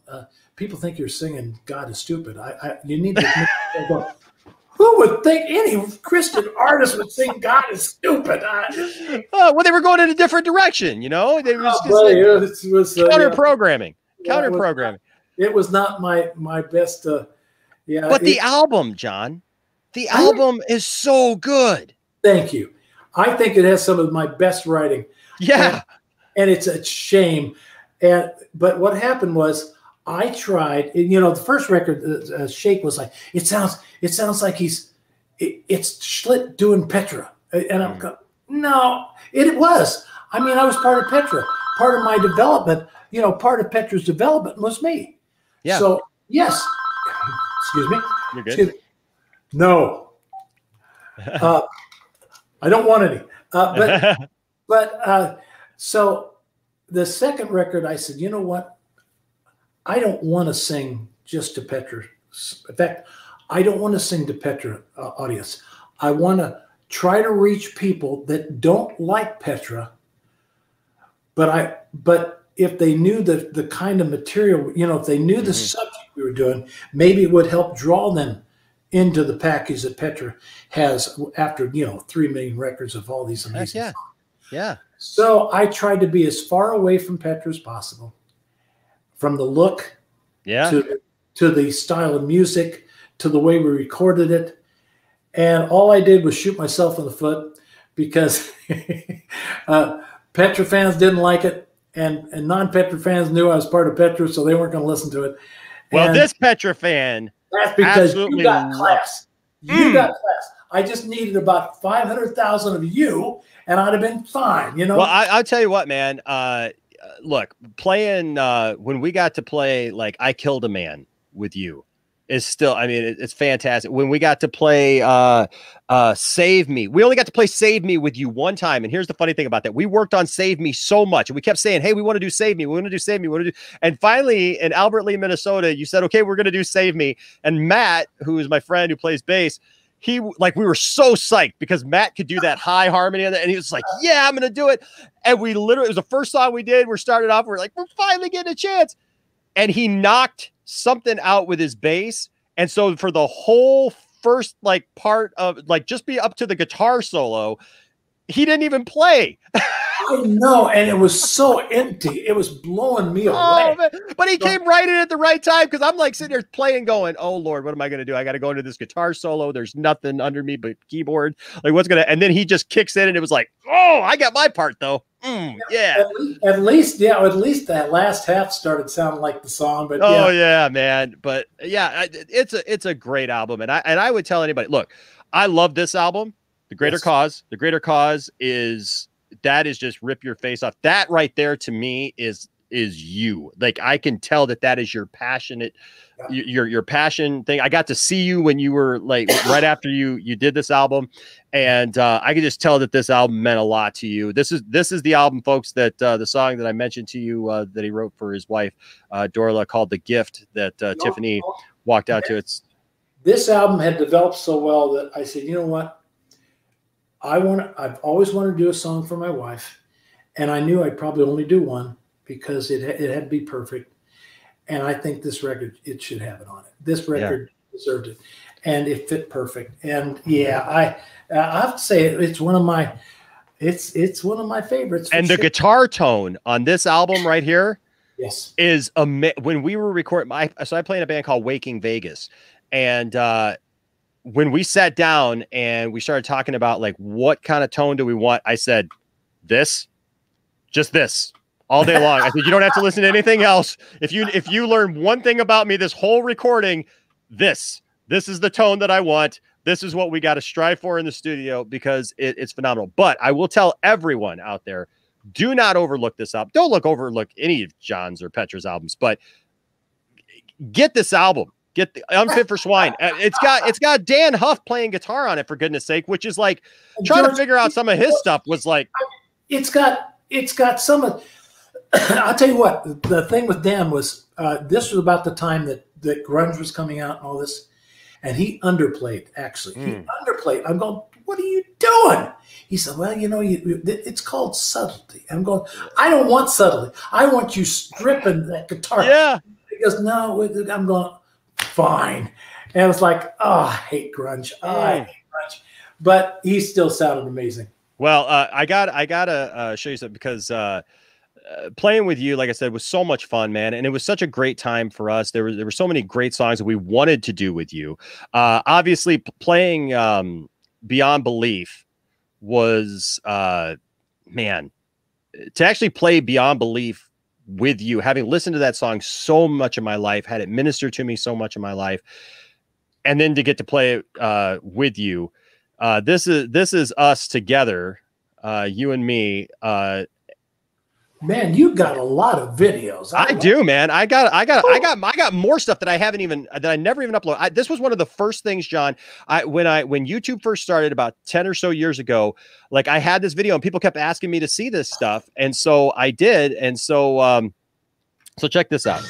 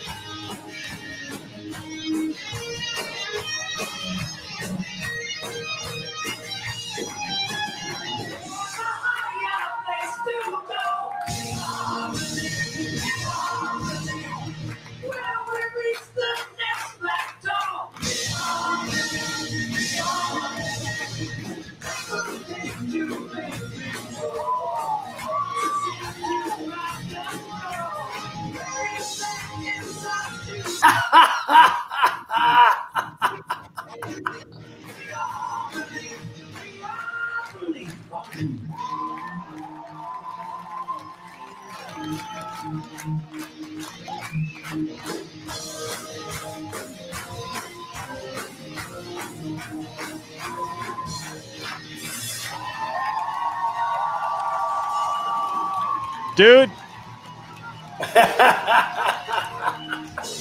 That was my short hair time there, buddy. I'm telling you what, man, that right there was it for me. Like, I could have died and just gone straight to heaven and been at the pearly gates and said, thank you, Lord. You did a good job there too. And that was young me, man. That was like, yeah, it was like, yeah, it was all right. There weren't not everybody could play that lead. I'll tell you what, we put, you know, that's the funny thing is we put a lot into that, and we never got to play with you. We literally rehearsed with you that day for the first time. And I'll never forget, because you came in and I don't know what you were used to like getting, but like, I never told you this story, but Sue Dempster, our friend, that's how I got to know you, was through the Petra Zone, the old message board and stuff like that. The week that she called me and asked me if I'd be interested in doing this, I literally had this conversation with the drummer in my band. I had played in a band called At&t for about 10 years, and we were kicking our butts. We were trying to get somewhere. We never could get anywhere. We'd have people say they were going to look at us, didn't look at us. Well, it was just all over the place. And we had traveled all over the place. And I felt like we didn't put enough in. Like, felt like it wasn't a team effort, that we weren't putting enough in, that, you know, God was not going to honor it if we were not out there just, you know, just doing our best. And so on a Tuesday afternoon, John, I told my friend Andy, I said, you know what, man, we've been spinning our tires here for 10 years. We're not going to get anywhere. I said, you know, what do we do? We started, you know, 10 years ago as 4 guys who just wanted to take, you know, Jesus to people. And I'm like, and that's fine. And that's what we're all about. I'm like, but it's like, where are we going? What are we doing? I feel like God is not going to honor it until we get serious and we do something. It was all about it was all about what we were going to do, how we were going to make it happen. And I was like, but God's going to honor that, you know, God's going to do his part, of course, you know, but we're going to, you know, but we're going to get this, we're going to, you know, we got to promote it. We got to do this and that. And I said, you know, man, I said, when we started 10 years ago, we were just waiting, you know, like somebody would see us somewhere. And then they would say, hey, you know, that Antioch band, yeah, we like them. And they'd call us up out of nowhere. And I told him, that call is never coming, man. That was Tuesday. Saturday afternoon, I'm sitting in my house and the phone rings and I pick it up and it's Sue Dempster and she says, hey, Enosh, you got a second? And I said, yeah. She goes, hey, you know, John's got some solo shows, you know, around the Midwest and everything this summer. But he doesn't have a band to play with him. He's going out with tracks, like you mentioned earlier. She goes, would you be interested in maybe putting a band together to play with him? And I was like, okay, Lord, I get you. Yeah, that's funny. That's hilarious. Yeah. And then when I picked my tongue back up, it was like, wow, you know, man, yeah. Like, am I stupid? Yeah, I could do it. But I tell you what, it was an undertaking because we had to get together. We didn't know. I mean, the internet was not what it is today, where we had, you know, we could conference in and do all these cool things and stuff, you know? So it was like, you would send me a list of songs and say, well, we might be doing these songs. I love that. You were like, we may do these songs, but we may not. And I was just like, okay, so we learn all these songs and like, man, we just put so much time into it. And so I loved it because you came that afternoon and you started us off with you guys' song, Lovely Lord. You said, hey, let's start with something nice and quiet and easy. And I don't know if like you were just trying to feel us out. You're just trying to be like, okay, who are these guys? Like, and I remember you said you even brought your tracks just in case. Cause like, you know, because these guys weren't, you know, you didn't know us. And I'll never forget because we did that and you're like, okay, what do you guys want to do next? And we're like, you want to do Wake the Dead? And you're like, you guys know that? And we're like, well, yeah, we know that. Like, how can you do a John Schlitt show without doing Wake the Dead? And so I'll never forget, we played that. And I remember you kept every song we did after that, you would turn around and you'd look at us. And it was such a dream moment, man, for a young kid like that to have John Schlitt turn around and just look at us after every song and just go, man, where did you guys come from? Who are you guys? Like, you know, and it was just, it was fantastic. And this is the only other thing I wanted to show you. Well, one or two. So there's a couple other videos. Matt took a bunch of video that whole time. We all shot a ton of video when we were playing with you and just got all kinds of fun stuff. But Matt put together a compilation video of all the shows that we did with you.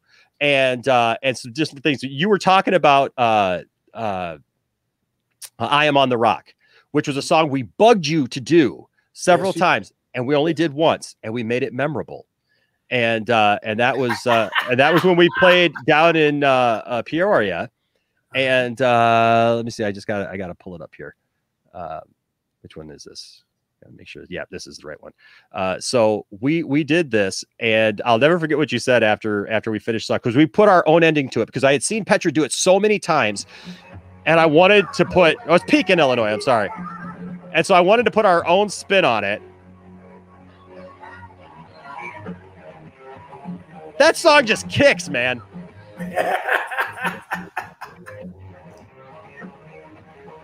The whole song's not here. He's got it cut up here in just a second.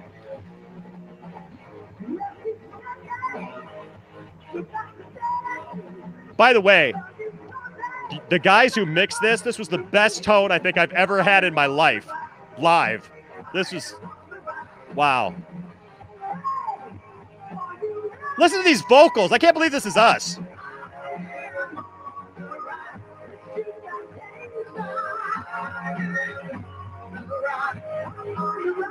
No, you guys were good singers.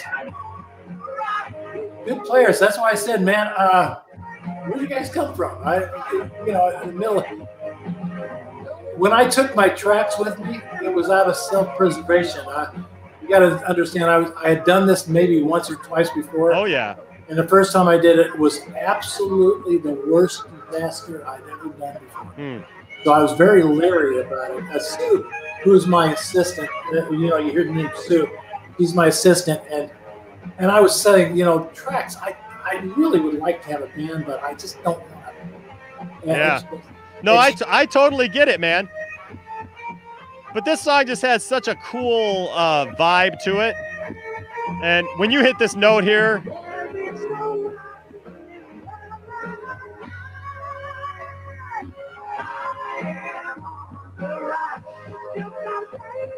but we threw you this this curveball and did this whole ending.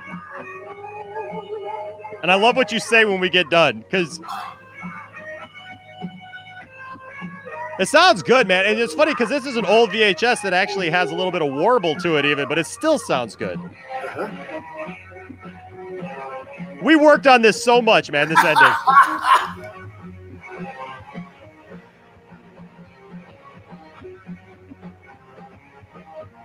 Oh, yeah.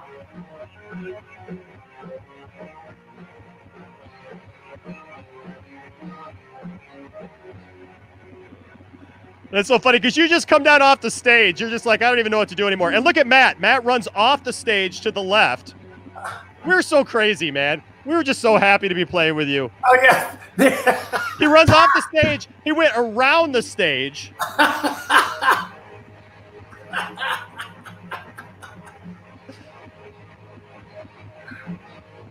It was a never-ending ending. Yes, yes. Yes, He comes back in on the other side of the stage.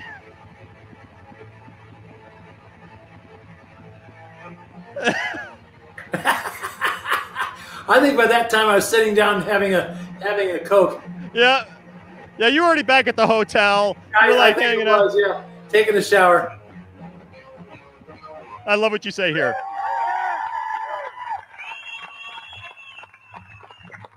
Does the word showboat come to mind? Does the word showboat come to mind? I love it. How do you upstage John Schlitt at his own show, man? I don't know. It's just so funny.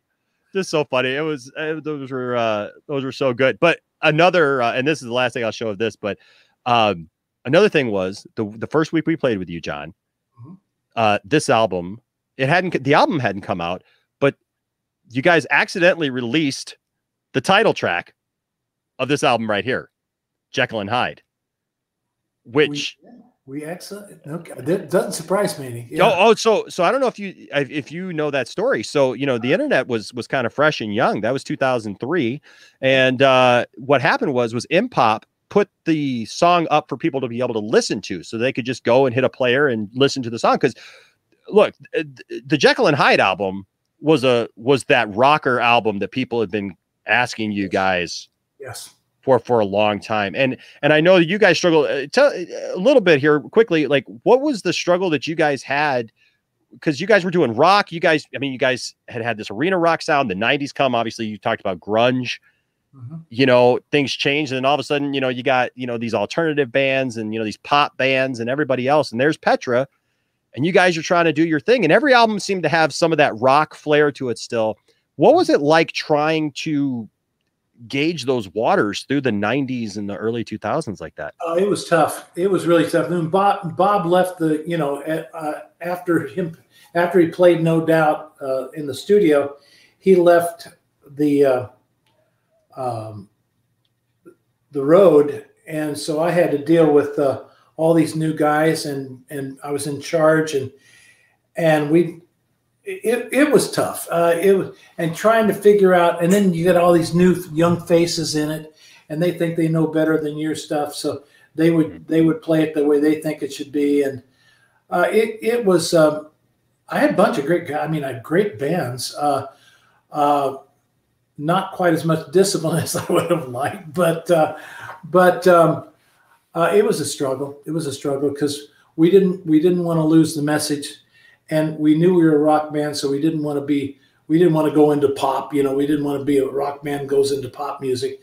So we always tried to keep that flavor, that rock flavor, but try to use the new sounds. And we got older, and people and the industry were a bunch of young characters that didn't think we were cool anymore.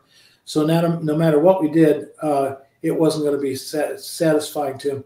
We did. I think we tried to do our best to fit in the scheme of things and not be rebels.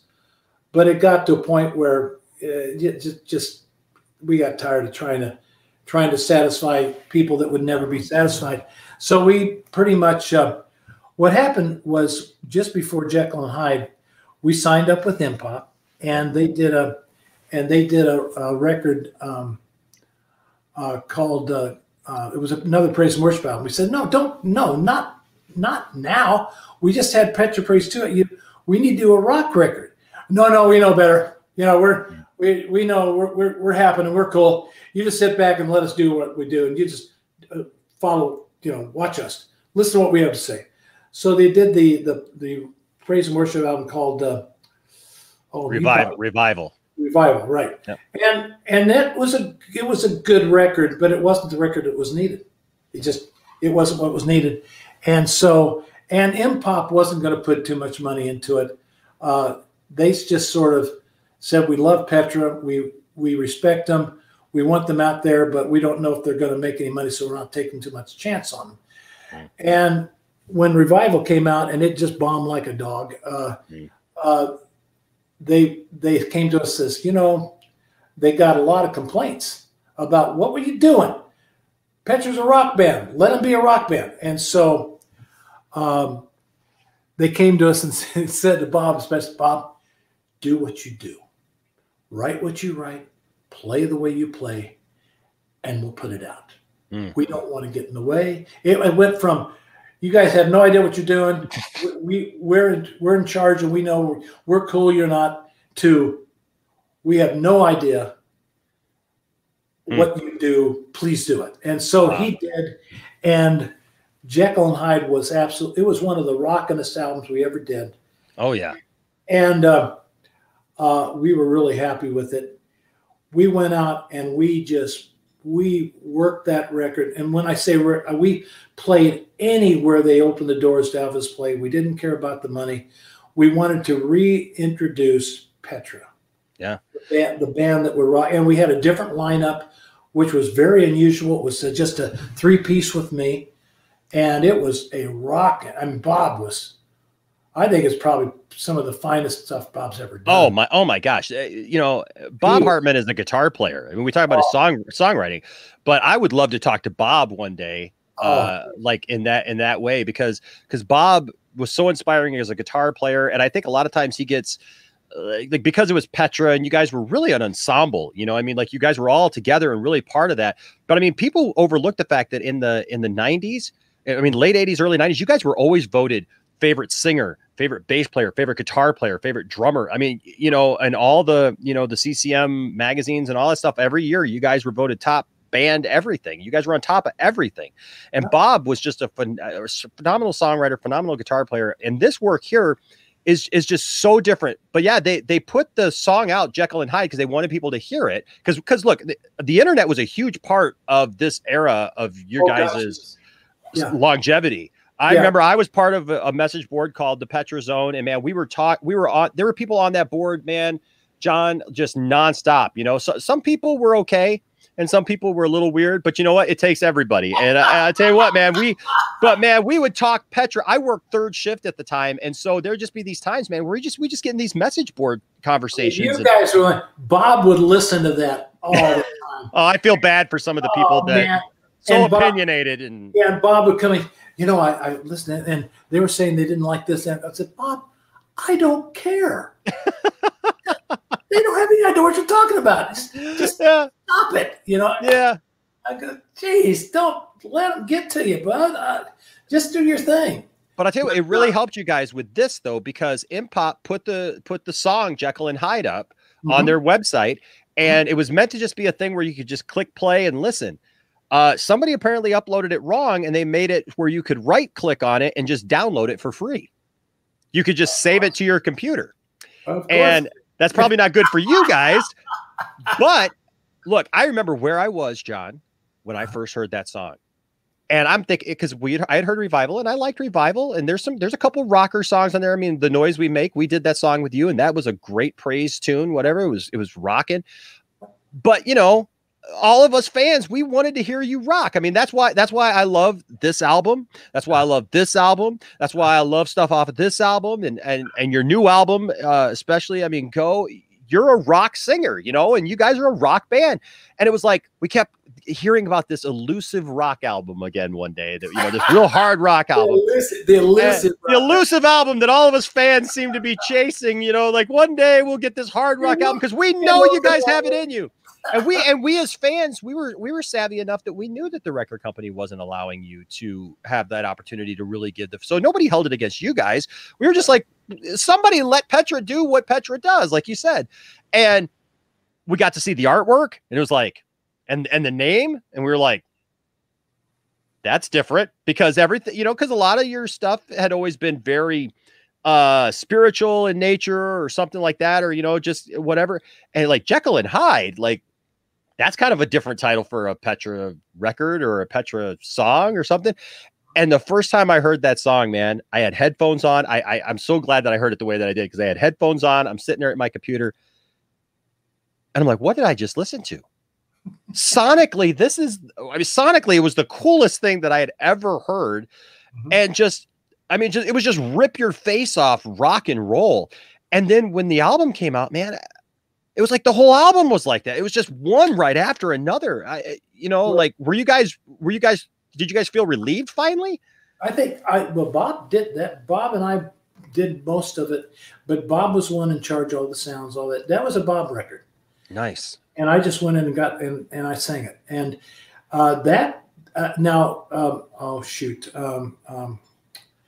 drummer for Peter Fuller. Peter, good buddy of ours, and he produced it, but Bob produced it. Nice. And Peter came in and honed it the way he thought was going to be cool, and he didn't do too much. The only thing Peter did was chop off all the leads, which just ticked me off. I would love. I don't know if you guys have that. Like, we don't. No, it went on the floor, got swept away. Oh. My biggest complaint was, where are all the leads? Bob, you chopped off half the well, they're just not that's not in now. I'm going, I don't care. You only a few people that can do what you do, and you're throwing it away. Well, I'm just, you know, that they think things. I'm going to okay. And yeah. But it was Peter did a great job. He did all the drumming, and he was excellent. Yeah. Who would have known that he had that kind of, like, I mean, everybody knew he was a good drummer. I mean, don't get me wrong, but like, for that type of music, he was in his element. Trust me. Oh man, that was good stuff. It was like one of those guys that, oh, finally, yeah, and he's a rocker. Pete's a rocker, even though they're in this thing now. He's a rocker at heart. He knows how to. I got to see him last year and talk with him a little bit about all that and stuff, and so that was cool. Now I wanted to show you this because the story I just told you, that all happened on a Monday. Okay. And our first concert with you was that coming Saturday night. Yeah. And so we heard that song, and I know that God made it available to us that way to be able to download just for us so that we could download it. Everybody in the band could get a copy and go. And you know, John Holtz, God bless John Holtz, our keyboard player, because John, he didn't have much to do in that song. He basically had that bell, that bong, but man, he played the heck out of that bong, man, out of that bell.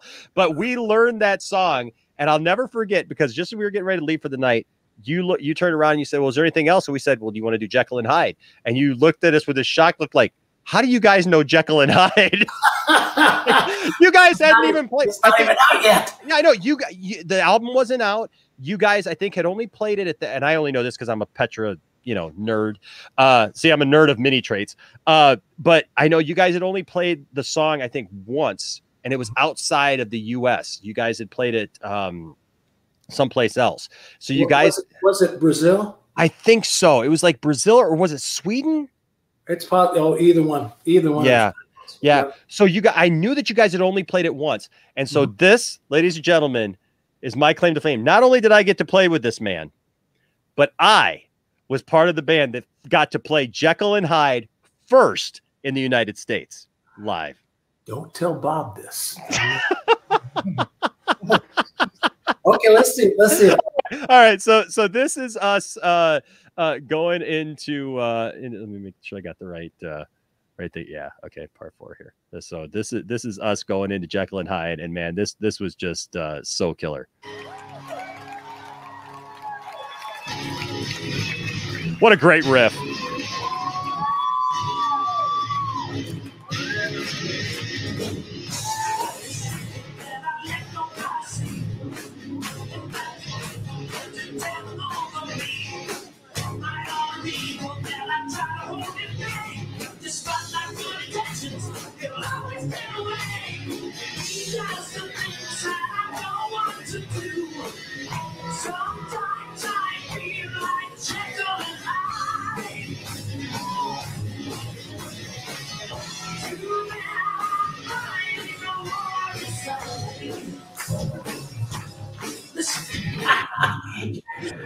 We're so crazy, man. I tell you what, you guys were the bouncingest band I think I ever played with. It was fantastic. One of those things I could just stand by the microphone because you guys did enough moving for me. You know what, man? It was just one of those things. Like, I've always believed that when you go see a band, you want to see that band perform. You want to see them give their best. You want to see them put everything out there. And like, we actually talked about it because trust me, we're like that out there on stage, and we were totally about that. But like, we actually put some thought into this. We're like, so we're not John's band. Like, what are we going to do? Like, are we just going to, like, how are we going to do this? Because it was kind of weird because we had been in bands and we were all part of our own thing and performing and stuff. Like we got to move. Like, we got to do our thing. We got to do our normal thing. And we're just like, well, I guess if John doesn't want us to do it, he'll just tell us. And we did our thing. I loved it. It made it a lot easier for me. Like I said, I didn't move around quite so much. And I love see people hear with their eyes. Mm-hmm.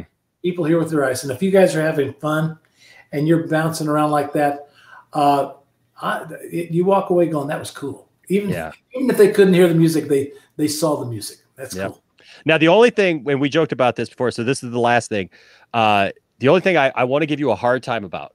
Okay, go for it. Because your song, Let It Show, we only did it once. We played it at Godstock. It was something that we were looking forward to playing. We got this whole thing, and I learned that guitar solo. I put a lot of time into that guitar solo, and I was like, it's not even a hard guitar solo, but it's just like the point was like, that was my time to shine, John. And we got into this moment, and you can see here we start playing Let It Show, and I love how there's our good friend Sue Dempster, and introducing you there. John Schlitt. From my hometown, John Schlitt. This little combination. I gotta say, man, it was a good band. Yes, it was. 2003. Oh, wow.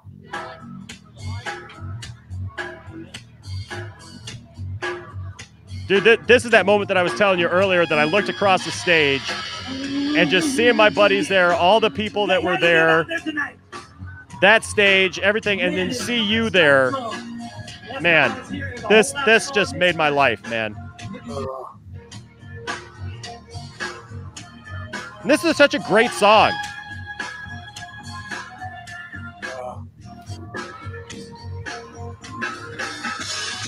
So many friends are being mad about. You're right, it is a fun song. I forgot about what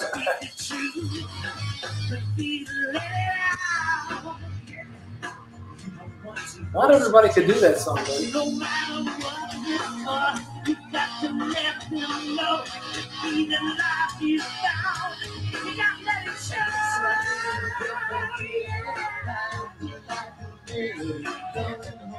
Just let it show.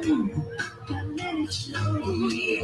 The shit you really try to fake. Have the time to let it show. Let it show. Yeah, let it show. Oh, let it show. You got to let it show. All right, you fanatics, can we do this together? I love this, man. This is classic John Schlitt as far as I'm concerned, man. This is you and your element. Just so this is me doing my little thing. I'm getting ready to lead into this guitar solo. Here it is right here. Big Ben. Oh.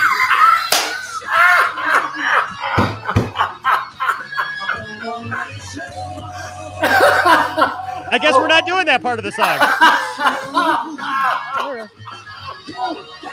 I didn't know. I did that. I'm sorry, buddy.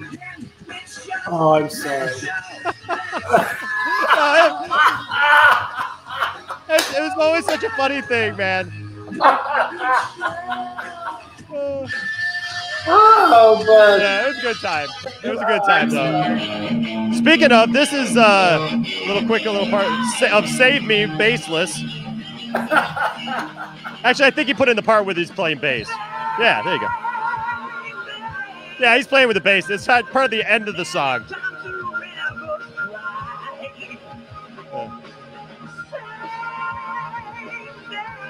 That's good stuff. It's good stuff. But I'll tell you what, they ribbed me forever though about that. They're like, here Enosh is, man. He's leading up in that guitar solo. You hear the bend too. It's like, and then like, oh.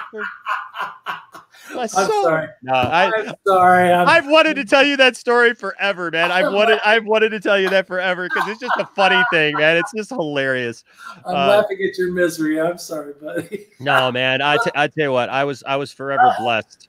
I was forever blessed to just be a part of that group and to play with you. And I'll be honest with you, John, it gave me a lot of confidence because I never set out to be a lead guitar player, to be quite honest with you. I was a singer and I had sang my whole life and I just wanted to learn how to play guitar and write some songs. And that was it. And through a process of just going through stuff with bands and different things, like I kind of turned, I kind of had to.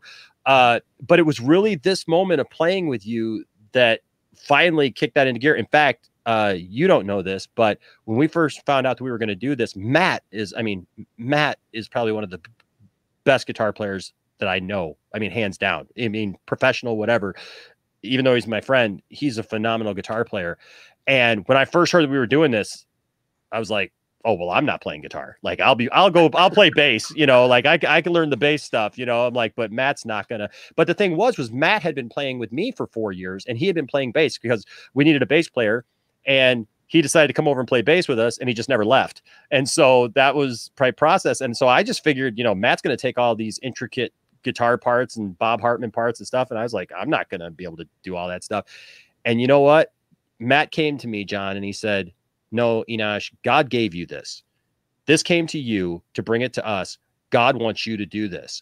Huh. And it gave me such a confidence after that, man. And honestly, after doing that and after playing with you and all this stuff, like, yeah, it was a confidence that God instilled in me after that. Like, you're talking about that confidence earlier, right? Like when you joined Petra, that it was like your confidence, like, hey, no, you know, it's not a cockiness. You know, it can, some people could definitely err on the side of cockiness, but yeah, that moment where you just, you know, look, I'm called for this. I know God has this for me. I'm going to go out there and do what God's called me to do. It's a knowing. Yeah, absolutely. And so you're still doing it, man. You're still going strong. You got this new album, Go, that you're looking cool now, man, in this race car now. And you know, you're doubling up. You're on the couch over there and in the race car. And I mean, and so you're excited about this album. You're still going, man. I'm blessed, man, that you're still kicking, that you're still rocking it out. I only hope to be like, I tell people, I'm going to do this until I can't do it anymore. Yeah. I'm called to do this. I've known in my life that I'm only, you know, only a few things, but I know that I'm called to do what I do. And I know that about you, John, from your legacy, from your life that you have lived. Is it you, man? You're called by God, man. You've inspired so many people, and me included. And so I'm just thankful for that. And so I would tell anybody at home, if you know who Petra is, look, go back out, buy some more Petra albums. Go back out, like look up stuff that maybe you haven't heard in a while. And I'll tell you what, especially if you haven't heard John's solo stuff, you got to pick up this stuff. I mean, pick up The Greater Cause. It's fantastic. It's just an awesome album. And then his new album, Go. What I love about Go is it sounds like a natural progression from The Greater Cause. Yeah, I'm really thrilled about it. I was concerned. It was like, remember I told you about This Means War. I wasn't sure if we could follow it. Yeah. I wasn't sure if I was going to be able to follow The Greater Cause. And Go just came in. It was a lot of work, but it just came natural. Every song just came natural. I had a vision. I had a direction, but I wasn't, you know, I brought in a lot of amazing people. And we all worked as a team, and it ended up with 11 songs that served their purposes perfect. And they came in, like I said, in very unusual ways. For instance, Fighting the Fight was a very unusual way. There was a friend of mine from a ministry who wrote a song and said, "I need your help," and we worked on it together, and it ended up being one of the, really a classy song. So it just, you know, it's that kind of stuff. And just, I co-wrote every song this time, and that was unusual for me. And I love every bit of it. I love this song here that we've got right now. This is off your, off of of this album right here, The Greater Cause. I mean, Faith and Freedom. Yeah. That says it all. You know, without faith, our freedom will be lost. Yeah, absolutely, man. And I'll tell you what you're doing. You're not showing any signs of stopping. You're going off. You're in more bands now. I mean, you're in Petra forever, but I mean, we didn't even talk about, like, I've already kept you much longer than I ever thought I was going to keep you, but I hope you had fun with me. I hope you had fun with me at least. Buddy, this is a marathon. I'm telling you. I am so sorry. I'm so sorry I kept you this long. I hope that the folks, if you don't edit it down to half, that the folks won't be bored after a while.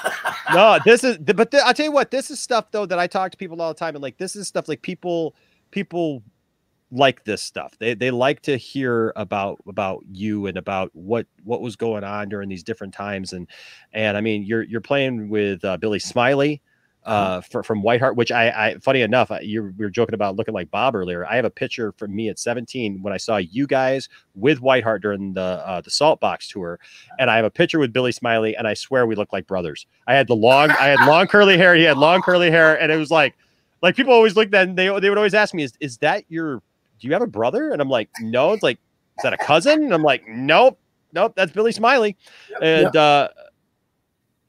so, yeah, man, so you're playing with those guys, and that's been a cool thing that you're doing. And I don't know if you want to say anything about that, but Oh yeah, that the Union of Sinner Saints. That was another sort. Not I won't say an experiment, just another new possibility. Billy called me one day, and we had met at a conference, and he says we need to get together and write. And I'm going, yeah, let's do it. And then going, he'll never, that'll never happen. But he called me. He says, John, I got a studio here. Let's get together. I said, okay, that sounds good. And we were writing songs like nuts. Our first song came that day, and it was a pretty cool song. And so we ended up having like 10 songs that we didn't know what to do with. It's like, well, yeah. maybe we should do a record. What do you think? I said, not, and so we started. Billy is a big favor guy. I mean, he knows everybody. And so he started calling in favors. We had Michael W. playing. We had Phil Kagi. We had, oh my goodness. Oh, you name it, we had him. It was a who's who of ridiculous talent that came in and played with us, and it was a good record. We're actually about half done with the next one. If we do a next one, we of course you're always looking for financing now because we're not part of any label, and we never will be. We won't be part of a Christian label again, and that's okay. I don't really think we need one. No, I think you're doing fine. The only thing we need is financing, so we're working on that now. Well, and if we get it, there might be another one of those come out now. And I can't leave here, guy, until we say something about the Jay Secular band. Oh, hey, you don't know how many times, John, I have gotten a message from somebody when you guys have gone live, and somebody because everybody knows I'm the John Schlitt guy, right? And so like people are like, hey, did you see? John Schlitt is on the Jay Sekulow. Like people who didn't know what it is, they're like, why is John Schlitt on with Jay Sekulow? And I'm like, he sings with him. Yeah, of course. Yeah, absolutely, man. It was that band is fun. So I really am blessed. I've got, I've got a repertoire now of songs that I'll never be able to sing all of them. And my biggest problem is I need to find out from a promoter, for instance, what records in your area would you like to hear? Do you want to hear my solo stuff? Do you want to hear Petra stuff? Do you want to hear Eddie's stuff? Do you want to hear some of the stuff that's Jay Sek or Union? I seriously have to say, okay, give me a list of the songs you'd like to hear. And it's to that because there's no way I can do just a set anymore. And that's, for a singer, that's pretty cool. That is cool. God's good, man. I'm telling you, God's good. And I hope that, like you said, I'm going to do it as long as he allows me. Well, I'll tell you what, man, as long as you do it, John, I'll be listening. And who knows, like I almost tried to get you at my church this last year. If this whole thing lets up where we get you, I'd love to have you in and maybe even sneak on guitar there with you and play a couple songs. We need to do the band again, buddy. Absolutely. I always wondered, like it was the summer of love. And then it was gone. And then I'll be honest with you. No offense against the guys who played with you after, but I was like, yeah, they're not that good. They're not as good. Yeah. Did you hear them play "Wake the Dead"? That doesn't even sound like "Wake the Dead." What is that? And that's the GMA Week band. Come on. I don't even know who it was. Well, at least I got that right. At least you still remember who I was, and you still took my call. So I appreciate absolutely, that. Buddy. I appreciate that, man. But no, thank you, John, for joining us, man. Thank you for joining me. And I feel like this was like catching up with an old friend, like because I don't even think we talked, but I don't think we even just talked one-on-one like this even that much back then because we were always busy doing something. And but man, you're just awesome. You're, like I said, you've been so inspiring to me. I'm so glad that you're still going strong, that you're still doing this. And guys, again, visit johnwschlitt.com. I'm sure they can find all your stuff there. And you got a YouTube channel where people can find all your videos and stuff. Like seriously, go buy some of these albums, man. Because they actually right now I've got something called Schlitt Shop. Okay. And go to that. Go to johnwschlitt.com and then go to Schlitt Shop, which is my merch area, and right now that album is featured, and you can listen to every song, the whole song for free. And if you like it, dive into it. If not, you've listened to it for free. It doesn't cost you anything. I didn't want anyone to to buy a record and say, oh, this is not what I thought it's going to be. Whoever buys that record, I want them to go, this is exactly what I wanted. So if you want to listen to 11 songs for free, go there. Go do it. That's awesome, man. Well, thank you, John. Thank you. You're a blessing. You're an inspiration. You've definitely inspired me. And I'll say this, look, anybody who's around me my drummer in my band right now, every once in a while, and I guess I do this a lot, but look, like playing with you, it changed my perspective on things. I played in little bands my whole life. And then all of a sudden, like I was exposed to a lot of the things that I hadn't seen before in parts of the business and different things, even just our small little things like that I hadn't seen before. And every once in a while, something will come up and I'm like, yeah, when we were playing with John Schlitt, and now every once in a while, now my drummer, Aaron, will just look at us and go, oh, you played with John Schlitt? I don't think I ever heard about that before. That's pretty amazing. I would have thought that you'd want to talk about that, because I don't think you've ever mentioned before that you've played with John Schlitt before. I mean, I would talk about that all the time if I were you, Enosh. So, yeah. So I, to me, it's definitely something. Well, buddy, it's a pleasure. And if you ever feel, I don't think we could do another interview, because I think we've talked everything I can think of my life. So if we did, we're gonna have to figure out something else to talk about. There you go. Talk about you.